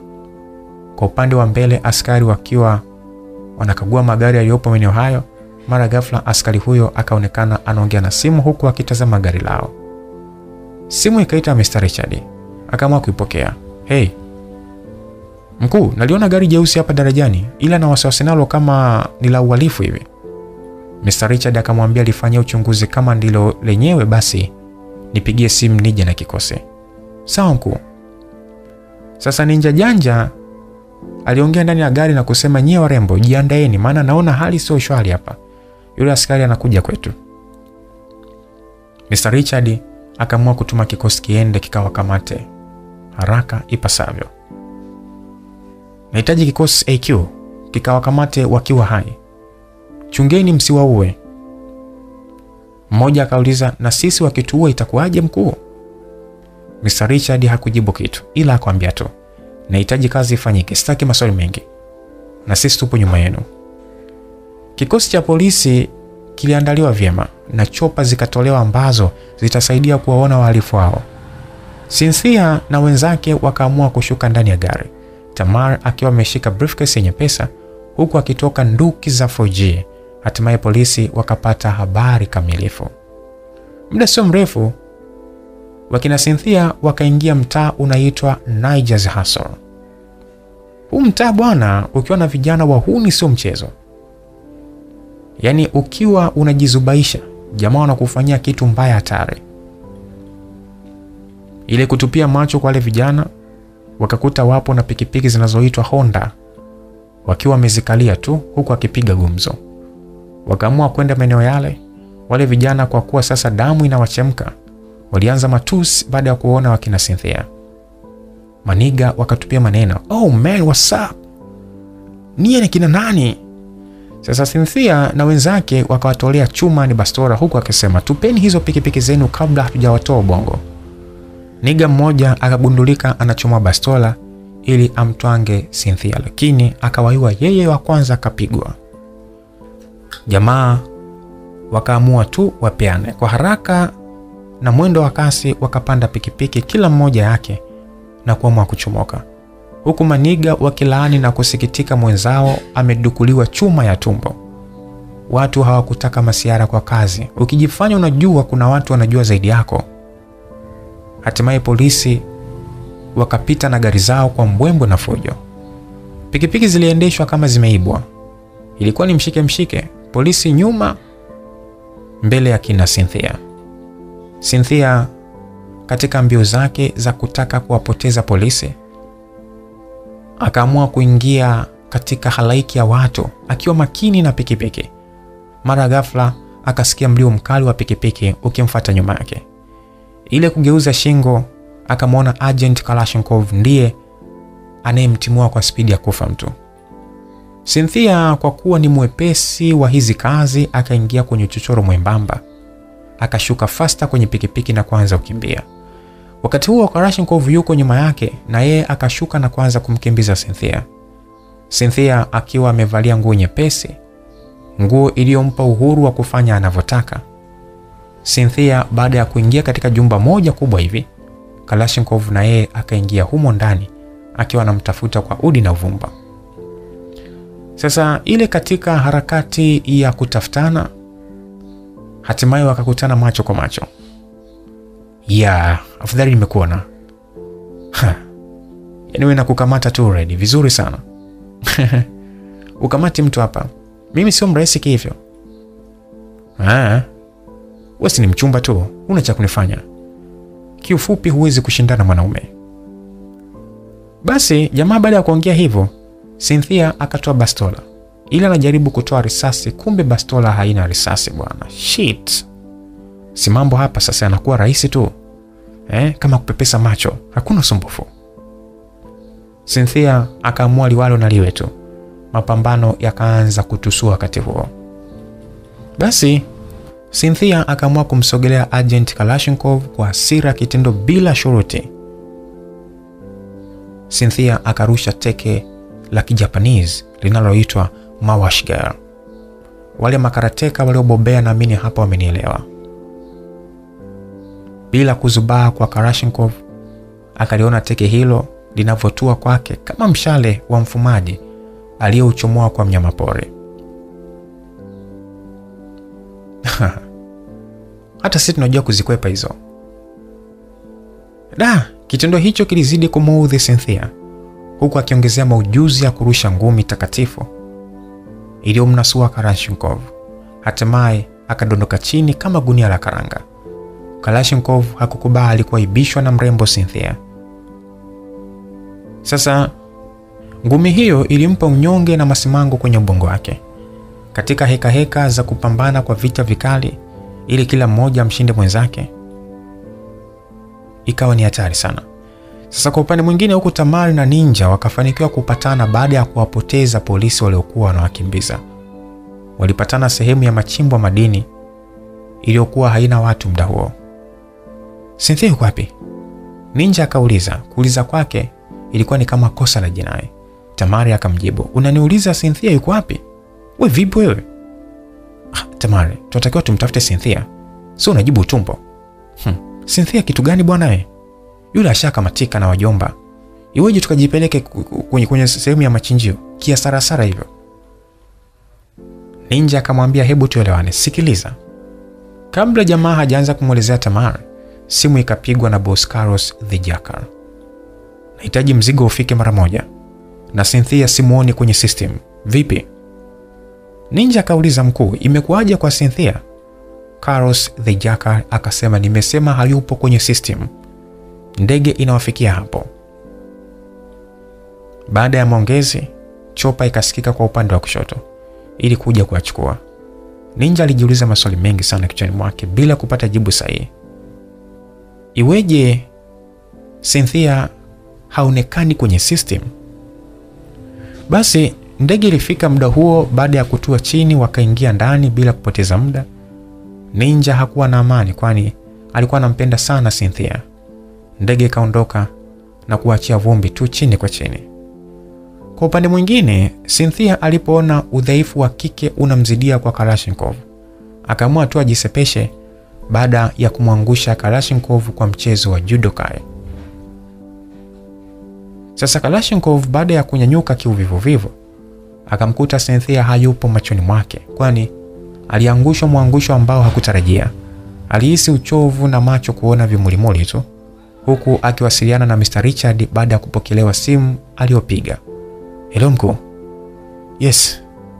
Yule mrembo ni hatari sana. Karibu nitoe hai. Pole sana ese. Lakini muda mwingine ukitaka kumshika nyoka usimwanzie kichwani. Kwa kweli. Yaani mgongo, kiuno vinauma hatari. Yaani kama ni mgongo na nyundo. Okay, ndio rudi ofisini. Bado tupo naye na hisi hakufanikiwa kupotea New York hii. Basi, mawasiliano yakakata muda huo. Iliingia majira ya usiku wa saa 2. Cynthia akiwa katika harakati za kujificha kama mwizi anayetafutwa. Njaa ilimkamata. Ghafla Cynthia akaamua jiingize hoteli moja inayoitwa Binghamton. Ipo katikati ya city. Yaani mji huu umejaa starehe kupita kiasi. Kila starehe unayotaka utaipata mtu wangu. Hatimaye kulikuja kijana mmoja ndiye ambaye ni mhudumu katika hoteli hiyo. Hey lady. Hey. Kijana huyo alimuona Cynthia ni mwenye asili ya Kitaliano. Akaamua kumwongelesha. Habari yako? Cynthia alimtupia jicho kale kijana huyo kwa kumwongelesha Kitaliano, kisha baadaye akamjibu, si jambo. Kijana akaendelea, nikusaidie vipi? Cynthia akaamua mwambie tu, ongea lugha ya nchi, mimi sikuelewi. Kwanza naomba niletee baga na mvinyo mzuri.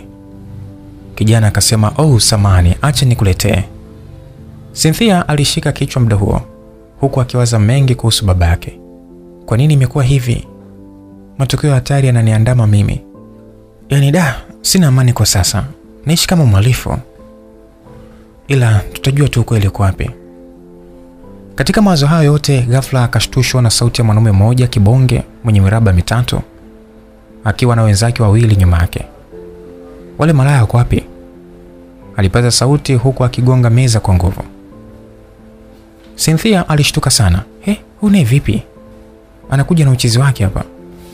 Yule kijana akamwangalia Cynthia alichokuwa ametumwa. Kisha kijana huyo akamwambia, dada, kuwa makini. Hao ni wahuni. Mara akamshika mkono yule kijana baada ya kuwa anataka kuondoka na kumuuliza, wahuni ndio walete fujo? Na unataka nini? Mara yule jamaa akapaza sauti kwa yule kijana akamwambia, Wewe kijana unachelewesha bwana. Achana huyo changu doa. Cynthia baada ya kuitwa hivyo akanyanyuka kwa hasira, kisha akamwambia yule mwanaume, "Mimi sio changu doa kwa taarifa yako. Ninaomba tuheshimiane." Yule jamaa akamtuma mwenzake mmoja na kumwambia, "Hebu kamueleshe yule maraya sisi na kina nani." Mpaka na bwata kama kinda. Watu waliopo mle ndani walianza kumtumbulia macho Cynthia ili waone atakachoamua kwa muhuni huyo. Kilichotokea sasa? Muhuni huyo alifika kwa Cynthia na kuanza kumshikashika kwa tamaa za fisi kung'ang'ania mfupa, huku akiongea kwa sauti ya chini katika sikio la Cynthia, "Msichana mrembo hivi, utabwataje mbele ya wanaume? Sikia sasa, leo tutakwenda na wewe utupatie utamu." Cynthia kwa hasira akamkamata shati yule jamaa kwa nguvu, kisha akamwambia, "Sikiliza kaka, mimi sio mwanamke ambao kama uliwazoea wewe wa kila siku. Naona umeingia chocha kike. Utajuta kuingia kwenye anga zangu." Ghafla Cynthia akamtwanga pigo moja takatifu ambalo liliwashtua wote waliokuwa mle ndani. Sasa kabla jamaa hajakaa sawa, Cynthia akamsogezea na teke moja matata mpaka akamwangusha chini. Watu waliopo mle ndani walivyoona mambo yanazidi kupamba moto, wakaanza kushangilia, "Piga huyo mbwa, ua kabisa, anatuonea sana." Mkubwa wao alipoona hii ni aibu sasa, mwanamke anatutambia kizembe hivi, akaamua kumtokea Cynthia karibu, huku akitamka na kutaka kumchapa kofi Cynthia. "Wewe malaya, ndio unajifanya azimu sio?" Cynthia bila kuchelewa akaudaka mkono wa huyo jamaa, huku akimwambia, "Kaka, pole sana. Umechelewa kupanda basi la mwendokasi. Sasa pokea kipigo na wewe." Cynthia akiwa na mkono wa fasta kama duma, akamchapa pigo moja yule jamaa lililomtupa juu ya meza kama furushi. Hoteli nzima ikawa na heka za watu kukimbia. Mmoja wa watu akaongea, bwana, tukimbieni. Balaa lishawaka moto huko." Mwingine akasema, "Ita polisi wakamata hao waharibifu." Basi zilikuwa ni sauti za watu huku zikiwa kwenye purukushani. Yule kijana aliyopo mle ndani akawatongea polisi simu kwa haraka. Cynthia hakutaka masiara, akamfuata yule kijana kisha akamwambia, "Ole wako uwapigie polisi simu. Nitauvunja mkono wako." Kijana akamwambia, "Oh, ready. You are too late." Yani umeshachelewa. Ghafla mwanga wa taa ukamulika mle ndani na ving'ora vya polisi vikasikika kwa ujio wao. Cynthia hakubakia pale. Akaamua atoke nduki ili kukimbizana na hatari hiyo kuweza kuiokoa roho yake. Mr. Richard na Kalashnikov walifika na jeshi la polisi walipoingia ndani ya hoteli hiyo wakakuta uharibifu uliotokea. Mr. Richard akasema, "Shit. Huu ni upuzi sasa. Wakameteni wote hao wahuni." Mr. Richard alitoa oda wakamatwe wahuni hao baada ya kuwakuta wamejilaza chini kwa kipigo alichokipata kwa Cynthia. Mr. Richard pale akagundua kwamba kitendo alichokifanya ni Cynthia, tena amekifanya muda mfupi tu uliopita. Mr. Richard akaongea akasema kwamba tunahitaji akamoto huyu msichana, atuambie wenzake wako wapi. Cynthia katika pita zake za usiku akaingia kwenye pub moja inayoitwa Barnum Pub. Aliingia humo akakutana na fujo nyingi za watu wakicheza. Cynthia alipigana na vikumbo vya watu, hatimaye akafanikiwa kupita katika heka hizo. Akamkuta jamaa mmoja wa kiume amekaa na wanawake wengi huku akimwagilia moyo. Cynthia akaamua kwenda maeneo yale, akatupia salamu yake. Hai. Yule jamaa alipomwona Cynthia akamkaribisha katika umwagiliaji moyo pale. "Welcome ready. Karibu sana kwenye unywaji." "Asante sana. Kuwa na amani baby girl." Cynthia pale akatupia jicho kwenye koti la yule jamaa, akamwona na bastora ameficha ndani ya koti lake. Cynthia kimoyomoyo akasema ya kwamba huyu jamaa sio wakuja, nikizingua tu nalipuliwa. Cynthia akaamua kujibebisha kwa yule jamaa ili kuwapiku wenzake wa kike waliopo pale. Jamaa alipomwona Cynthia jinsi alivyo mzuri na mwenye kuvutia katika mapenzi, akamtolea bastola huku akimwambia, "Nyanyuka hapo ulipo." Bosi, kwani vipi tena?" "Nimesema nyanyuka hapo ulipo, na ukikimbia na kuulia mbali." Cynthia akaamua kunyanyuka na kunyosha mikono juu. Akaambiwa, haya, angalia huko mbele na utembee mpaka pale nitakapokuambia usimame. Cynthia kimoyomoyo aliongea akasema kwamba nimejitia kiherere cha kuingia kwenye mzinga wa nyuki. Sasa jamaa na Cynthia walikuwa kiongozana mpaka chooni huku akimnyosha bastola kwa nyuma. Jamaa akasema kwamba nimesema tembea wewe malaya. Cynthia alikuwa anasononeka tu huku akiongea kimoyomoyo. Huyu mwanaume anataka kufanya nini sasa? Hapa nikifanya masiara atanifanya kitu kibaya, hapana. Yule jamaa akamwambia Cynthia baada ya kufika katika kikona fulani hivi ambacho sio rahisi kuonekana na mtu na kumwambia vua nguo zako zote. Cynthia akaongea kimoyomoyo, hapa hapana usalama kabisa. Kilichobaki ni kitendo tu bila shuruti. Anataka kunibaka huyo mwanaume. Na sijui lina ugonjwa gani. Hapana, mimi sio mrahisi hivyo. Acha nimuonyeshe. Yalikuwa ni maneno ya Cynthia kimoyomoyo, akijipa matumaini ya kukabiliana na mwanaume huyo aliyekuwa anataka penzi la Cynthia. Na mara nyingi amekuwa akitumia silaha yake kwa kuonea wanyonge. Sasa inasemekana jamaa huyo ni tabia yake kwa utishio wa bastola ili afanye stari yake. Na kisha anakuchukua kuweka katika kundi la starehe la wanawake. Cynthia aliuona usiku huo ni mrefu sana kwa kupatana na changamoto zinazoepukika na zisizoepukika. Kwa kuwa Cynthia ni mjuzi wa mambo ya judo, hatimaye pale pale akageuka kwa speed ya 5G. Jamaa alishangaa baada ya kujikuta hana bastola. Alibaki akishangaa. Cynthia baada ya kuichoropoa ile bastola kitaalamu akamwambia, nyanyua mikono juu faster kabla hujajipata maiti. Jamaa akanyanyua mikono juu huku akisema, nisamehe tafadhali, usinioe. Pita mbele. Ukitembea mbali na mimi. Na utembee mpaka pale uliponitoa, mpaka shume wewe. Walitoka maeneo yale mpaka kwenye wale wanawake waliowaacha muda uliopita. Cynthia akaongea baada ya kumkalisha yule jamaa pale. Kaa hapo. Kisha akawaambia wale wanawake, na nyie ondokeni haraka kabla sijawatibua risasi. Cynthia alionekana kama kichaa. Tena kichaa kilimpanda kama mbogo aliyejeruhiwa na simba pori. Cynthia akachukua kila kitu kilichokuwa mezani, mpaka pesa. Kisha akamwambia yule jamaa, usione kila unayemuona ni wakuja, nimekurumia tu. Cynthia baada ya kugeuka ili aondoke, yule jamaa akataka kutoa bastola aliyoificha. Cynthia akageuka faster, akamwahi risasi ya kichwa kabla jamaa hajaiseperutisha risasi yake, na alikufa hapo hapo. Sasa ghafla mlio ule uliwafanya waliopo ndani mle watawanyike kama sisimizi wanaokimbilia mashimoni mwao. Mziki ulikatishwa ghafla huku Cynthia akijipenyeza kwa kundi la watu wanaotoka nje. Ulikuwa ni usiku wa manane, mji mzima ukiwa kimya, watu wakiwa majumbani mwao wakijivuta mashuka.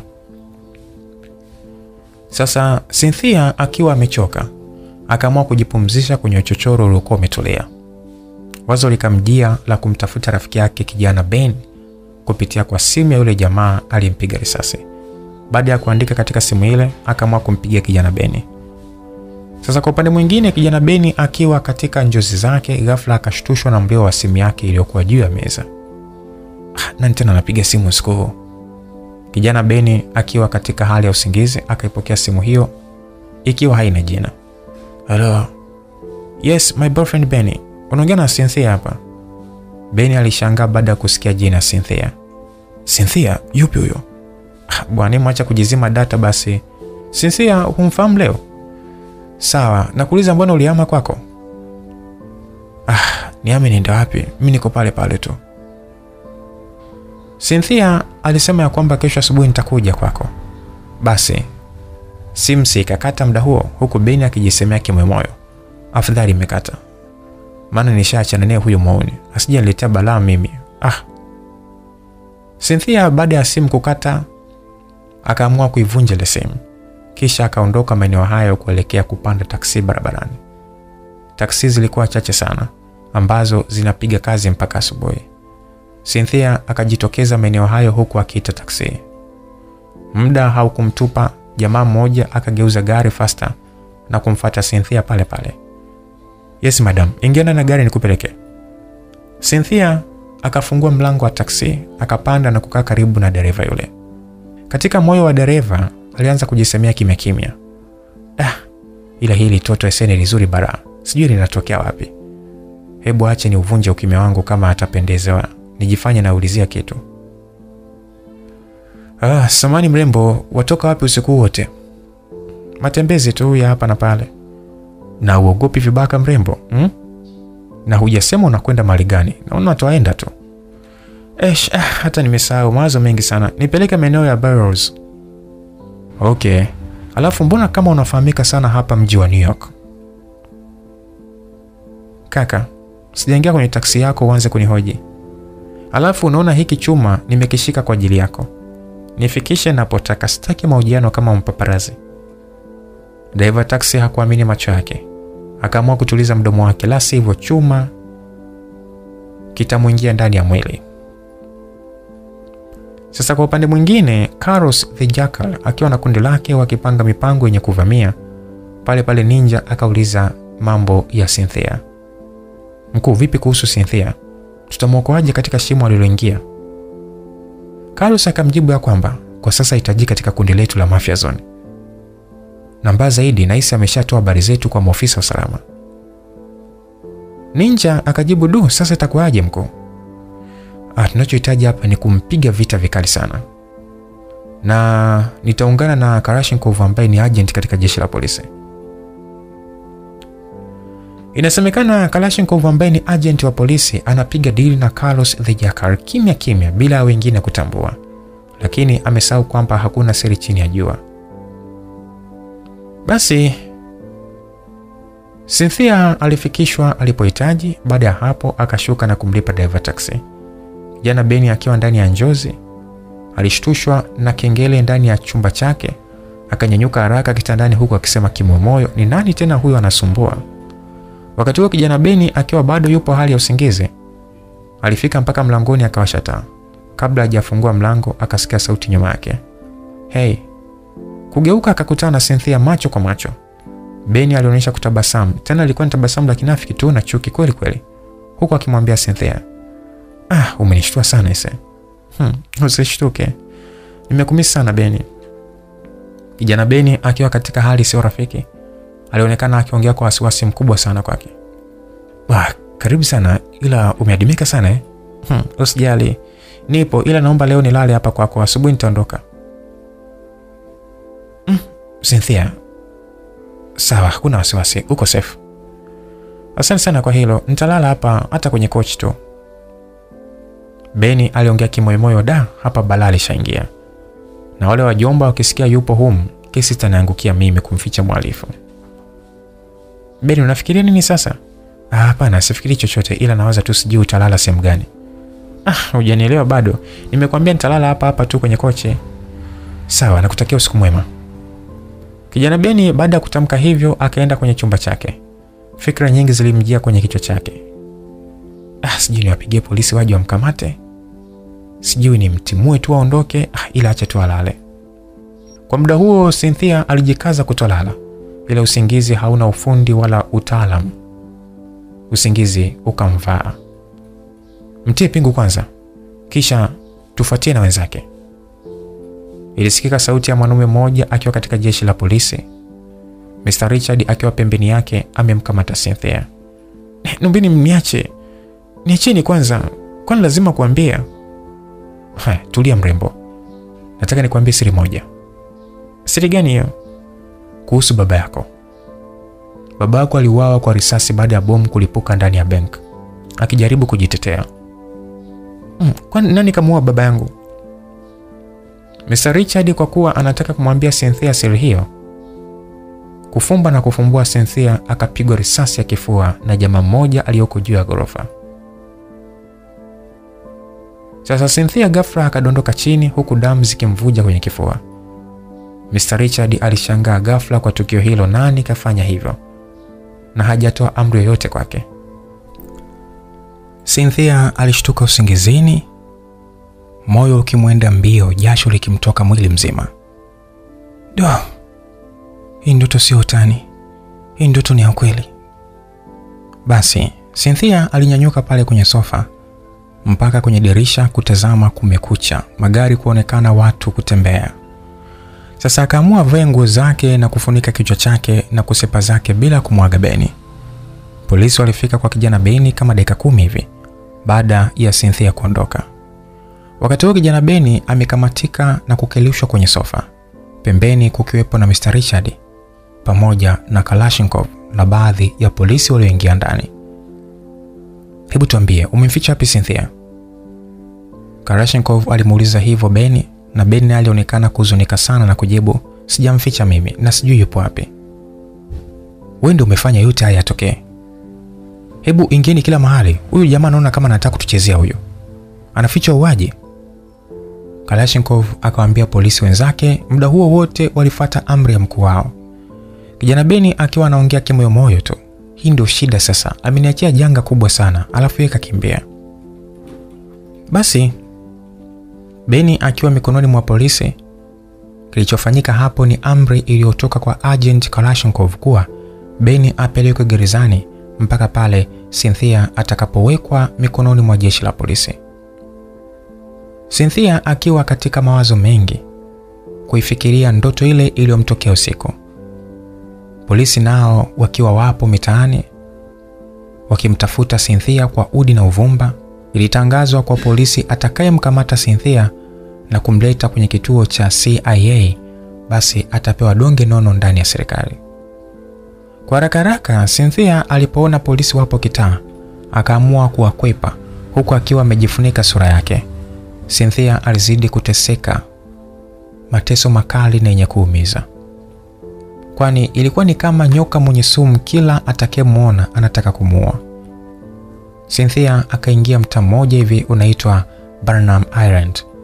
Mtaa huu ni mtaa ambao Cynthia alikuwa na rafiki yake wa kike akiitwa Lydia. Baada ya kufika nyumbani kwa Lydia, akaamua kugonga mlango.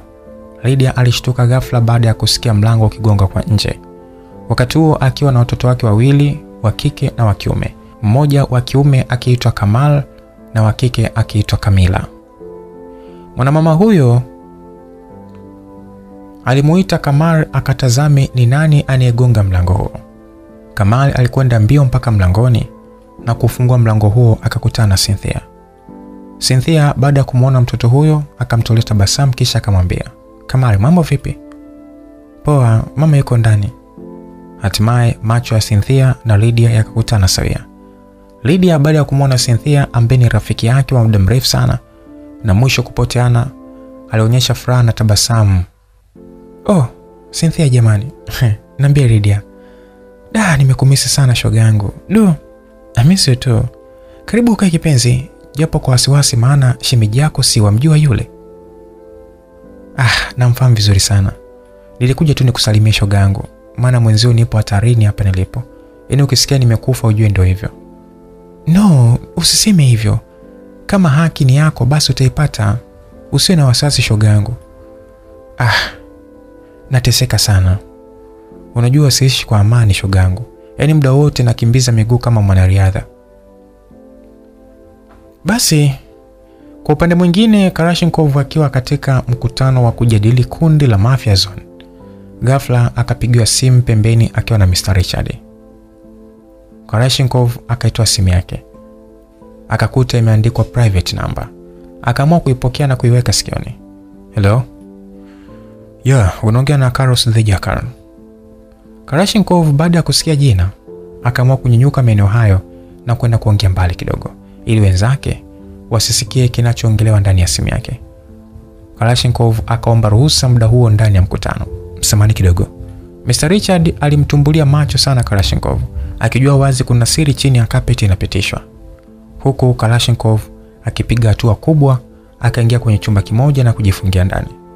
Mkutano uliisha huku Mr. Richard akiwa na wasiwasi na rafiki yake. Akatazama saa na kuanza kumshangaa huku akijisemea kimoyomoyo, "Mpaka sasa na maana naongea na simu tu." Mr. Richard akaamua kumtafuta Kalashnikov chumba hadi chumba. Hakumuona. Ghafla alishtukia mtu yuko nyuma yake amesimama. "Vipi tena bwana mkubwa? Unanitafuta mimi hapa?" "Oh, bwana mdogo, una masuala kweli kweli. Vipi ulikuwa unaongea na wife nini?"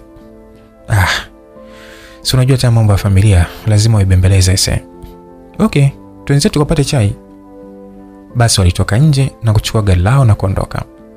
Wakati Cynthia na Lydia wapo katika meza ya chakula, wakasikia mngurumo wa gari. Lydia akanyanyuka upesi katika dirisha kuchungulia, akamwona mume wake ndani ya gari na mwenzake mmoja. "Oh, damn. Mume wangu amerudi nyumbani."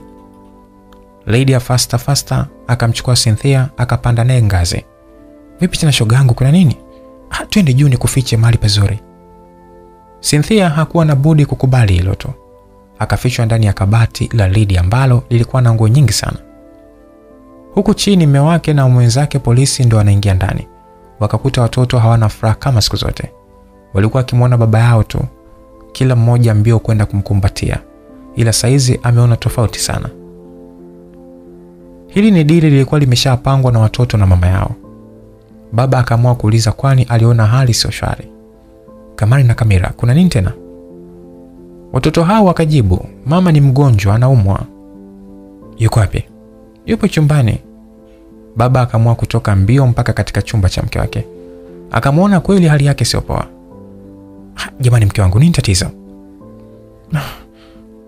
"Naumwa baby. Naumwa tumbo, nipeleke hospitali baby."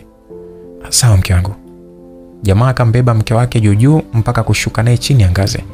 Rafiki yake aliyekuja naye akakimbilia kwenye gari kumfungulia mlango. Jamaa akamweka mke wake kwenye gari. Fasta mchezo katiki. Gari katolewa mbio ili kufikishwa mgonjwa hospitalini. Sasa huyu Cynthia akajitoa kabatini na kuonyesha furaha tele. Alishuka kwenye ngazi, akawakuta watoto wanaendelea kula. "Nyie watoto mna akili sana Haya mimi naondoka. Baba yenu atakuja sasa hivi, sitaki anione." "Haya, bye." Basi Cynthia aliondoka maeneo hayo. Inasemekana usiku ule ule, ukiwa ni usiku wa utulivu, ghafla kukasikika kishindo cha mtu kikiingia ndani. Lydia akashtuka usingizini. Kutazama dirishani akaona kivuli cha mtu kikipita kwa kasi sana. Hatimaye uoga ukamwingia na kumwamsha mume wake. Watoto wakiwa katika chumba kingine. Mume wangu amka, kuna kitu nimekiona." "Kitu gani bwana? Mbona usumbufu tena?" "Usumbufu wakati tupo hatarini." Mume wake baada ya kusikia hivyo hakuelewa alichomaanisha mke wake. "Hatari gani sasa?" Mara kwa upande wa pili wakasikia sauti ya watoto wakiita mama. Jamaa ndipo akazinduka na kuvaa taulo lake na kuchukua bastola chini ya mto wa kulalia. Lydia moyo ulimdunda kwa kasi. Pale taa zikazimwa kwenye main switch. Giza likawa limetanda nyumba nzima. Watoto wakakimbilia kwa mama yao, wakafichwa kwenye kabati pamoja na Lydia akajiingiza kwenye kabati hilo la nguo. "Nyamazeni." Pale Lydia akachungulia kwenye upenyo wa kabati. Ghafla akamkuta mume wake amepigishwa magoti, huku damu zikimwagika kama maji.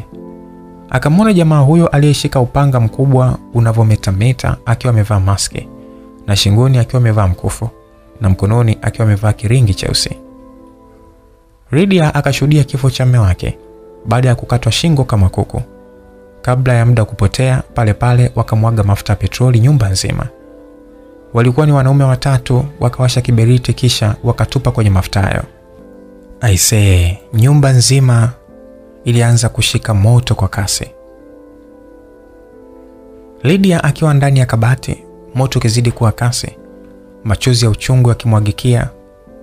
Cha ajabu, moto huo haukufika kwenye kabati hilo, japo mafuta hayo hayakufikishwa kwenye kabati. Jamaa baada ya kufanya tukio hilo wakaamua kusepa bila ya kuzubaa. Watu wa zimamoto pamoja na polisi walifika mara moja. Baada ya moto kuzimwa, Mr. Richard na wenzake Kalashnikov wakaingia mpaka ndani. Wakamwona polisi mwenzao jinsi alivyochomeka na kuungua kama nyama mishikaki. Watu wakatili sana. Yaani hawana huruma na wanadamu wenzao. Lydia akiwa nje na watoto wake baada ya kuokolewa, huku akitamka kwa hisia za uchungu. Jamani mume wangu, pole sana mama kwa kuondokewa na mmeo. Siku hiyo ilionekana kuhuzunisha sana kwa Lydia. Machozi yalizidi kumbubujika mwanamama huyo. Cynthia alisikia tukio hilo, alihisi uchungu sana. Nataka umulie mbali yule mzee. Ilisikika sauti ya Carlos the Jackal akimwambia Kalashnikov ambaye kwa sasa ndiye kama mtumwa wake. Alafu wenye matukio kwake ni Tamar na Ninja. Kalashnikov akiwa nyumbani kwake akiwa anaongea na simu. Unasema huyu mzee Richard? Carlos the Jackal akajibu ya. Nimekuahidi donge nono kwako kijana ukishafanikiwa. Okay boss, kazi rahisi sana hiyo. Baada ya kupatikana ahadi, Kalashnikov aligeuka sasa roho na kuwa katili sana, huku akisema kimoyomoyo, ila mtihani huu ngoja tu niufanye, hela muhimu bwana. Basi siku moja Cynthia akiwa katika stendi ya train, akiwa amesimama kuisubiria, halaiki ya watu walijaa maeneo hayo. Ila kwa Cynthia hapakuwa salama kwake, kwani alihisi kuna mtu anamfuatilia kwa nyuma. Baada ya muda, train ya umeme ikafika bila kuchelewa, na hatimaye Cynthia akajitumbukiza ndani ya train hiyo, kisha akakaa karibu na msichana mmoja mweupe. Wakati anatupia macho nje, akamwona Mr. Richard na yeye anaingia kwenye train hiyo. Cynthia alishtuka sana na kuhisi kama ndoto, lakini ni kweli. Huku akisema kimoyomoyo, da, huyu mzee naye anapenda sana kunifuatilia. Kisha akamgeukia yule dada aliyekuwa amekaa naye na kumwambia, mrembo samani sana, naomba unisaidie kitu haraka sana. Dada alistajabu kisha akamuuliza, kitu gani hicho? Cynthia akasema, naomba uniazime hilo koti lako na mimi nikuazime hila kwangu. Fanya hivyo, kuna mtu sitaki anijue. Sawa. Dada huyo alikubali kubadilishana koti na Cynthia. Kisha Cynthia akamwambia yule msichana, usiondoke hapa, na yeyote atakaye kuuliza kunihusu mwambie sijui. Basi wakakubaliana. Muda huo Cynthia akanyanyuka kwenye siti ile kuelekea upande wa chooni. Treni ikaanza mwendo wa safari. Tabasamu za watu zikaanza kujitokeza muda huo. Wakati Cynthia anaelekea upande wa mwisho wa choo cha train, wakati anaingia sehemu hiyo, ghafla akapigana kikumbo na mwanamke mmoja hivi aliyekuwa amebeba kitabu. Sasa baada ya kikumbo hicho, kitabu hicho kilianguka bahati mbaya bwana. Kwa haraka Cynthia akaomba radhi kwa mwanamke huyo. So ready. Mwanamke huyo baada ya kudondosha kitabu chake mkononi kwa bahati mbaya, akamtazama Cynthia kwa jicho kali. Kwa akili ya Cynthia alimjua huyo sio mtu mzuri. Wakati huo Cynthia anatafuta mahali ili ajipumzishe, ile kutupia macho katika siti moja hivi, akamwona mtu aliyejifunika uso mzima akiwa amelala fofofo. Cynthia alijua hapa ni sehemu salama, hatosumbuka.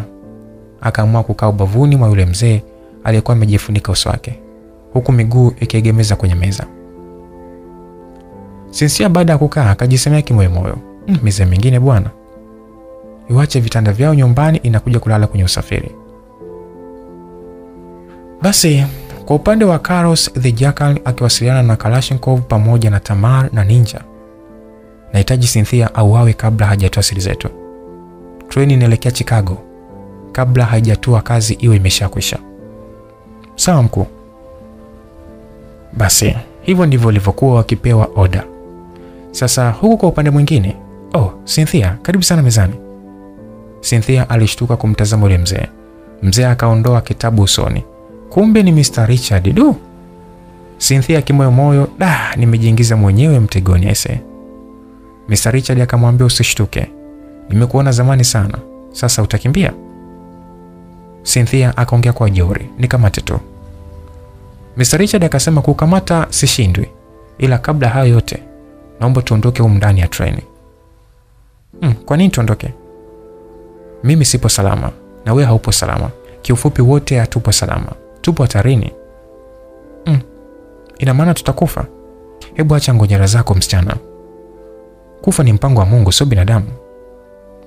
Sasa tutatokaje wakati treni ipo mwendo kasi? Kuna maadui wengi huko ndani, sio wote ni wasafiri. Cynthia akaileta picha yule mdada aliyepigana naye kumbo awali. Mr. Richard akaamua kumkamata mkono Cynthia muda huo na kumwambia, twenzetu huko mbele, muda sio rafiki. Kwa upande mwingine, kikosi cha Mafia Zone kikiwepo ndani na maadui kadhaa ambao pia walitumwa kufanya kazi hiyo, akiongozwa na Ninja. Kalashnikov hakutaka kufuatana nao kwani isije kugundulika kwake. Tamal alinyanyuka alipokuwa ameketi kwenye siti na kuwafuata kina Cynthia. Mr. Richard na Cynthia walifika kwa makandawala ambao walikuwa ni madereva wawili wakiendesha treni hiyo kwa kasi yenye spidi ya 6G. Makandawala walishangaa kuona watu wawili wamewasimamia nyuma yao. Hey, mimi ni ofisa wa usalama, ningependa kujua treni hii inakwenda kilomita ngapi? Kandawala mmoja akajibu, hii treni inakwenda kilomita 185. Mr. Richard akaongea akisema, du, tuomba msimamishe katika stendi ya pili. Kwa nini hivyo? Nimesema hivyo kwa lengo langu. Usiulize maswali. Basi kwa upande mwingine Ninja akanyanyuka ghafla na kuanza kupaza sauti huku akionyesha bunduki la AK-47. Hey, kila mmoja simame na nyanyue mikono juu chap chap. Watu walianza kushangaa na kuanza kuulizana maswali. Sio Ninja tu na maadui kadhaa ambao walikuwepo humo ndani. Mama mmoja akaongea akasema, jamani, kwani nini tena? Adui mmoja akamgeukia yule mama kibonge hivi akamwambia, mama, unataka kufa kabla siku zako? Fuata amri ulioambiwa. Everybody stand up. Da, ilikuwa ni patashika ndani ya treni. Watu hawaelewi imekuaje ghafla hivi. Mdada mmoja akaongea akasema, jamani, danga langu nitalikosa mimi. Jamaa mmoja mweusi mrefu alionekana amekaa badala ya wenzake wamesimama wima na kunyosha mikono juu. Oh, mtazameni huyo. Anafanya masiara na risasi ya moto. Yaani wenzao ni wajinga wamesimama si ndio? Yalikuwa ni maneno ya adui. Jamaa akaonyesha jeuri pale mbele ya adui. Akaongea kwa kujiamini. Bwana, fanya utakavyo, mimi sijali. Adui akajibu, oho, kijana unaita jeuri za mwisho Unaita jeuri za mwisho wa mwezi? Sawa, pokea risasi ya moto. Jamaa aliposikia hivyo, Fasta na yeye alikuwa amejihami kiaina yake. Akamtolea bastora yule adui na kumtwanga nayo ya kichwa. I say movie ikaanzia hapo baada ya mlio wa risasi kusikika. Sasa Cynthia, Mr. Richard na makandawala wale na walio ndani ya treni wote walisikia mlio wa risasi. I say hapa kukalika. Risasi zilitembezwa. Jamaa yule mweusi alikuwa makini kukwepesha sura yake na mwili wake. Risasi nyingine ziliwapata watu ambao hawakuwa na hatia. Basi Mr. Richard akamwambia Cynthia, utabaki hapa. Acha nikasaidia raia kule. Hapana, hata mimi nipo na mikono, haiwezekani uende peke yako. Mr. Richard akaendelea kumwambia, nimekuambia ubaki hapa. Wewe unataka kufa? Wakati wewe ni wa muhimu sana kwetu. Mr. Richard baada ya kupiga hatua kadhaa akapishana na Tamal. Sasa Mr. Richard bila kumgundua hakuelewa chochote. Kalashnikov akiwa upande mwingine akisikia milio ya risasi tu ikizagaa huko, akiona watu wanakimbilia upande mwingine. Nani tena amechokoza kambi ya jeshi kizembe hivi? Sasa makandawala wakaamua kupiga simu maeneo ya ofisini mpaka kwenye kituo cha polisi kwamba treni imetekwa na wahalifu. Kalashnikov akaamua kunyanyuka kwenda upande huo wa mashambulizi makali. Alimwona yule jamaa mweusi kipara tena mrefu hivi akionyesha maajabu yake. Kalashnikov akajisemea kimoyomoyo, ase, kumbe ile ndiye msumbufu. Acha nimpe soda ya mirinda nyeusi akafie mbele ya safari. Kalashnikov akamfungia jicho la kushoto huku jingine likiwa katika kipimo cha mita kadhaa, kitendo bila shuruti. Alimfyatua risasi ya kwenye komwe na jamaa huyo akaanguka chini kama gunia la mitumba ya Kariakoo. Hapo hapo Kalashnikov akajisemea, hii kazi naijua mimi tu, aka sniper, mtu mbadi Kalashnikov. Sasa Mr. Richard ile kufika tu akaonana ana kwa ana na Kalashnikov katika upande mwingine, huku maadui wakimtumbulia macho Mr. Richard. Kalashnikov akamwambia Mr. Richard kwa mkonyezo wa maneno taratibu tu kwamba run. Sasa kwa haraka Mr. Richard kama agent mkuu akageuka chap kurudi alipotoka, huku makandawala ndio wanasimamisha treni hiyo kwenye stendi ya pili. Halaiki ya watu wakaamua washuke kwani hapafai tena kwenye usafiri. Mr. Richard baada ya kufika kwa Cynthia, ghafla akawa hamuoni Cynthia pale alipomwacha kuchungulia dirishani. Akamwona kwa mbali akiwania kwenye ngazi ili apande juu. Akapiga jicho zaidi akamwona yule msichana anayemfuata Cynthia kwa kasi sana. Mr. Richard akaamua atoke nduki amkimbilie, na huku nyuma maadui nao wanamkimbilia Mr. Richard na Cynthia ili wafanye vile walivyoagizwa. Katika hekaheka hizo za watu kutawanyika kwa tukio la maafa, polisi pamoja na wauguzi walifika maeneo hayo wakati wahalifu wameshatoka kwa upande mwingine bila kupoteza muda. Sasa kwa kuwa Mr. Richard anataka kwenda kumuokoa Cynthia, katika hatua za mchaka kufika katika eneo moja linalojulikana kama Amazon Napster, akamkuta Cynthia amekamatika mikononi mwa maadui zaidi ya 20. Upande mwingine akiwapo Tamara, Cynthia alionekana yuko hoi kwani inasemekana baada ya kukamatika alichezea kipigo cha mbokoko. Hii ilikuwa ni sehemu ya kipekee. Mr. Richard alijikuta yupo katikati mwa maadui. We mzee, usithubutu kusogea. Simama hapo hapo ulipo na uweke silaha yako chini. Hivyo ndivyo Tamali alivyoongea. Mara ghafla ndege kubwa ikasikika upande wa kulia. Ilikuwa ni ndege ya polisi. Mr. Richard baada ya kuitazama ile ndege juu, akashtukia risasi imemuingia begani, akaanguka. Kwa risasi hiyo ni aina ya shotgun, bunduki ambayo ukipigwa tu lazima ikurushe. Inasemekana ina nguvu na spidi kali. Sasa ndege ile ilianza kurusha makombora, lakini haikufaulu kumsaidia Cynthia. Jamaa baada ya kuona hali ni ngumu, wakaamua kuingia ndani ya magari yao aina ya jeep na kuondoka fasta maeneo hayo. Zilipita wiki 2, Mr. Richard akiwepo hospitalini, ndipo anapata fahamu. Pembeni akamwona mke wake na watoto wake baada ya kufungua macho yake. Sorry mume wangu, sikutegemea kama itatokea hivi, nakupenda sana. Mke wake baada ya kusema hivyo, Mr. Richard akasema usijali mke wangu, Mungu atanisaidia nipone na nipiganie haki. Hongera sana mume wangu kwa kupigania haki. Nitakuja kesho asubuhi. Mke wake akaondoka maeneo hayo na kuelekea nyumbani. Ilikuwa ni usiku wa saa 3. Mr. Richard alifanywa upasuaji na kufanywa matibabu zaidi na kupona baada ya kupigwa risasi ya bega na mwanamke Tamara. Kabla dakika 20 kuisha, alikuja askari mmoja ndani ya hospitali hiyo kumtafuta Mr. Richard. Hatimaye akampata. Mkuu, habari ya saizi? Safi kijana, mbona saizi? Mkuu, tumepata ripoti ya simu ofisini. Ripoti gani hiyo? Familia yako imetekwa. Hebu ona hii video kwa simu.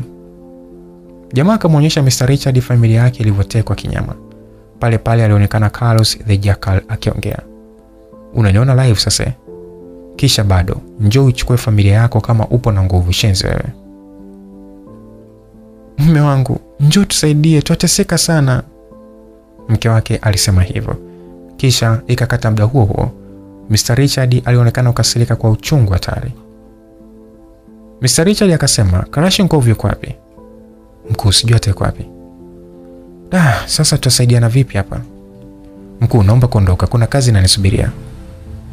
Mr. Richard akamjibu huyo jamaa, sawa kijana. Baada ya kuondoka askari yule, Mr. Richard hakulala tena pale. Alijua wazi nitauawa nikiendelea kulala. Alichokifanya, aliamka na kuanza kutengeneza yale mashuka kama mtu aliyelala fofofo. Kisha akajiingiza kwenye kabati na kuachia upenyo mdogo wa kuona kipi kitaendelea pale. Kama ukweli vile, usiku ule kuliingia jamaa akiwa amejivisha barakoa na mkononi akiwa amevalia vizuizi aina gloves, akiwa amevalia kama daktari, mkononi akiwa amevalia kibangili. Kibangili hicho cha mkononi kilimshtua sana Mr. Richard. Na kimoyomoyo akasema, huyu kama sio Kalashnikov basi sijui. Hapana, sio yeye. Yule mbona kafanana yeye, au ndio yeye? Hapa ni kumvamia shingoni kama simba tu na kumnyonga na kamba ngumu. Ilikuwa ni mawazo ya Mr. Richard yakimzunguka kichwani mwake. Mr. Richard akamwona yule jamaa ana seti bunduki ya silent killer, bunduki ambayo haina mshindo wa sauti. Baada ya kuiseti vizuri, pale pale akafyatua risasi 5 bila huruma ya utu. Jamaa yule alivyomaliza tu sasa anataka aikoki tena, Mr. Richard akamtokea yule jamaa kwa hasira na kumrukia kwenye koo, lakini kile alichokiwaza hakikutokea. Bahati haikuwa sawa. Shingo ikamteleza, akabaki mikono tupu. Nimemkosa. Yule jamaa bila ya kuzubaa akamtwanga Mr. Richard teke moja na kuangukia kwenye kitanda. Mr. Richard hakupoa kizembe muda huo. Akamdaka tena kwenye ile mikono ili asikoki ile bunduki. Yule jamaa hakutaka kuachia. Mr. Richard akaamua kufa kupona, akamchapa ngumi ya pua yule jamaa. Nikiwa mayai hapa hata nivunje huyo kibabu.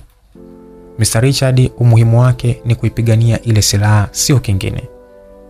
Mr. Richard akachukua chuma na kumtwanga nacho yule jamaa kwenye mikono, hatimaye akaangusha bastola kabla hajakaa sawa. Mr. Richard akasema, pokea chuma hicho ngedere pori wewe. Alimtwanga risasi ya kichwa mpaka akamwangusha baada ya jamaa kupaniki. Damu zilikuwa zinatoka kama maji. Jamaa yuko hoi amekaa chini na barakoa yake. Nisamehe mkuu. Mimi sio mkuu wako. Kwanza wewe nani unatumwa kizembezembe hivyo? Mr. Richard akiwa hoi, maana haikuwa kazi rahisi kupigana mieleka ya Kijapani. Mr. Richard akamsogelea karibu zaidi kisha akamtoa ile barakoa. Kalashnikov. Ni wewe ndiye au macho yangu? Mr. Richard alikuwa anamshangaa kwani hakutarajia kwake. Kalashnikov alikuwa anaongea kwa tabu sana. Ni mimi mkuu. Aise, sikuamini kama unataka kuniua aise. Nisamee, ni tamaa tu ya pesa. Mr. Richard akanyanyuka pale kisha akachukua bastola ile. Akaikoki vizuri akamwambia, serikali haitaki watu wasaliti. Wewe hufai kuishi duniani. Kwa heri, tutaonana mbinguni. Basi, alimtwanga risasi zingine 3. Kisha Mr. Richard akalia sana. Akachukua kila kilichokuwa mfukoni mwa Kalashnikov mpaka simu akachukua. Muda huo sasa hakulala tena. Madaktari walishangaa kuona matukio tofauti sana ya maafa. Madaktari wa kike walishika vichwa vyao huku wengine wakijazana kwa kutumbua macho tu. Mr. Richard akaondoka bila kujali huku akisema kimoyomoyo, kinachofuata kwenda kuiokoa familia yangu kwa mwanaume jasiri. Sasa kwa upande mwingine, Cynthia akiwa amefungwa kamba mikono na miguu yake. Carlos the Jackal akasema, msichana mrembo sana. Tumekufanyia kila kitu hapa, ila naona umekuwa jeuri. Acha uone kifuatacho. Hebu leteni mkasi hapa. Tamal akamletea bosi wake mkasi. Cynthia akiwa amefungwa mikono na miguu, yani hafurukuti, akiwa ananing'inia tu juu kama tiara. Carlos kwa ukatili na roho ngumu akaanza kumkata ngozi kama vile mtu ambavyo anachuna ngozi ya mbuzi. Cynthia alihisi uchungu. Alishindwa kuwa na uvumilivu. Sauti haikusikika kwani mdomo ulifungwa na kitambaa kizito kiasi cha kwamba sauti haina nafasi. Leo nakuadabisha. Hata kufa tunaweza kukuua tu. Mr. Richard aliingia ofisini, watu wakimshangaa. Mnashangaa nini hapa? Kinachofuata ni kwenda kuiokoa familia yangu pamoja na yule msichana Cynthia. Tunataka jeshi la polisi lijiandae na vita hivi kwa sababu si vita kitoto. Na inabidi mjiandae kwa sasa hivi bila kuchelewa. Mr. Richard akaamua kumpigia simu Carlos kwa hasira na uchungu wote. Carlos akapokea simu ile na kutoa sauti ya dharau. Hey, nisikilize. Jiandae na vita vikali kesho asubuhi baina ya mimi na wewe. Mimi na jeshi kubwa sana ambalo hamtaliweza. Unakaribishwa sana. Basi, baada ya kumaliza kujibu hivyo Carlos, mawasiliano yakakatika muda huo huo. Mr. Richard hakumaanisha kesho. Vita vinaanzia leo usiku. Mr. Richard na jeshi lake likajipanga. Silaha, visu na kadhalika. Alikuwa amejihami pasavyo kwenda kumwadabisha Carlos the Jackal. Naona sasa jeuli zimemvimbisha kichwa. Hajui sisi ndio wenye nchi. Basi, Mr. Richard alitinga full jezi za polisi. Na muda huo maaskari wakatili wenye ujuzi aina ya FBI nao waliambatana. Safari ikaanza. Chopa zaidi ya 10 zikapaa angani, black chopper. Hizi ni chopa za usiku na hazitoi sauti za kuamshamsha. Walifuata direction waliokuwa wametrack. Mr. Richard alifika sehemu yenye mita 100 hivi, wakashuka hapo. Na walishuka na mbwa waliokuwa wanategua mabomu yaliyofukiwa. Sasa huku Carlos the Jackal hana habari. Yeye anajua vita ni kesho, ndio apange jeshi lake pasavyo. Upande mwingine kulikuwa na jamaa sharpshooter akitumia sniper. Alikuwa akiwadukua mmoja baada ya mwingine wale waliokuwa wapo juu ya ghorofa. Hawakuwa na bahati. Teknolojia ilifanya kazi kubwa muda huo, kwani waliseti vindege vidogo ambavyo vina maji aina ya asidi. Ukivitazama juu vinakudondoshia hayo maji. Yaani unakuwa kipofu katika macho kwa sekunde 2. FBI ni kikosi hatari sana. Kikivamia mji wako hutoki salama. Watahakikisha wanakuulia watu wako pole pole. Ukija kushtuka wamebaki watu 10 tu. Halafu sasa wao hawakuui, wanakuchukua kwanza kisha wanakuoji huko kwao. Wakikuona unaongea shit, wanakunywesha sumu tu au wakuchome sindano ya sumu, unatembea huku na kufa pole pole. Hawa jamaa hawatumii nguvu za risasi. Wao wanatumia mfumo mzima wa teknolojia yao. Ghafla zile kamera sasa zikazimwa zote. Jamaa alishangaa sana. kisha zikawaka zikiwa zinaandika Nor. Yaani zilikuwa zinaonesha hivyo kila kwenye TV. Kulikuwa jamaa mmoja hivi alikuwa anampa habari bosi wake. Bosi, kuna tatizo limetokea. Carlos the Jackal akiwa na ulinzi wake anaoamini na Tamar na Ninja akawatuma. Ile kufika tu kule wakakuta mambo yameharibika. Oh, tumevamiwa. Alisikika Tamar akiongea pale. Na walipobofya kitufe pale cha mlio wa kuwa wamevamiwa, kila mmoja alikimbilia silaha. Carlos the Jackal alishangaa huku akiwahimiza watu waweze kujiandaa, kisha akakimbilia kwenye chumba ili achukue silaha yake. Hatimaye jeshi la FBI lilipata upenyo wa kuingia ndani na kuanza kushambulia, mashambulizi ya kufa mtu. Ilikuwa ni zahama ya kivita. Risasi zilitembezwa bila ya kujua huyu ni nani yule nani. Mr. Richard aliingia mpaka ndani ghorofa ya pili. Ghafla akamwona Cynthia amefungwa, kichwa chini, miguu juu, damu zikimdondoka. Oh, ready. Chukua kisu jifungue. Mr. Richard akaanza kumtafuta kubwa la maadui. Cynthia alijifungua na kumshukuru sana Mr. Richard kwa kumwokoa. Ndege ziliongezeka juu angani huku zikirusha mabomu. Hii ni sawa na kuchokoza nyuki mzingani, halafu nafusi upambane nao, lazima wakudadavue. Machafuzi yalizidi kuenea katika kasiri la Carlos the Jackal. Katika kufumba na kufumbua, Cynthia na Tamar walikutana. Tamar alianza kumwambia mwenzake kwamba leo ndio ile siku ambayo niliyokuahidi. Hunitishi kwa lolote, wewe mshamba tu. Cynthia alijibu hivyo. Tamar alipatwa na hasira. Pale pale akarusha konde moja. Cynthia alilikwepa konde hilo la kike, na yeye bila kupoteza sekunde akamtwanga teke moja matata la tumboni. Sasa Tamar akajipata chini ya sakafu. Kumbe unazitaka hizo? Wewe nyanyuka, acha kujitoa fahamu. Tamar akaamua kurusha teke la sidekick, lakini lilikuwa linapiga upepo wa mwambao. Cynthia alimjulia sana Tamar. Muda haukupotea. Tamar akapigwa risasi ya tumbo na kufa hapo hapo. Cynthia alishtuka kugeuka akamwona ni Mr. Richard. Hatuna muda wa kupoteza. Tunachotakiwa ni kuangamiza kwa silaha tu. Hakuna muda wa kuanza kupigana hapa kwa ngumi, muda unaenda.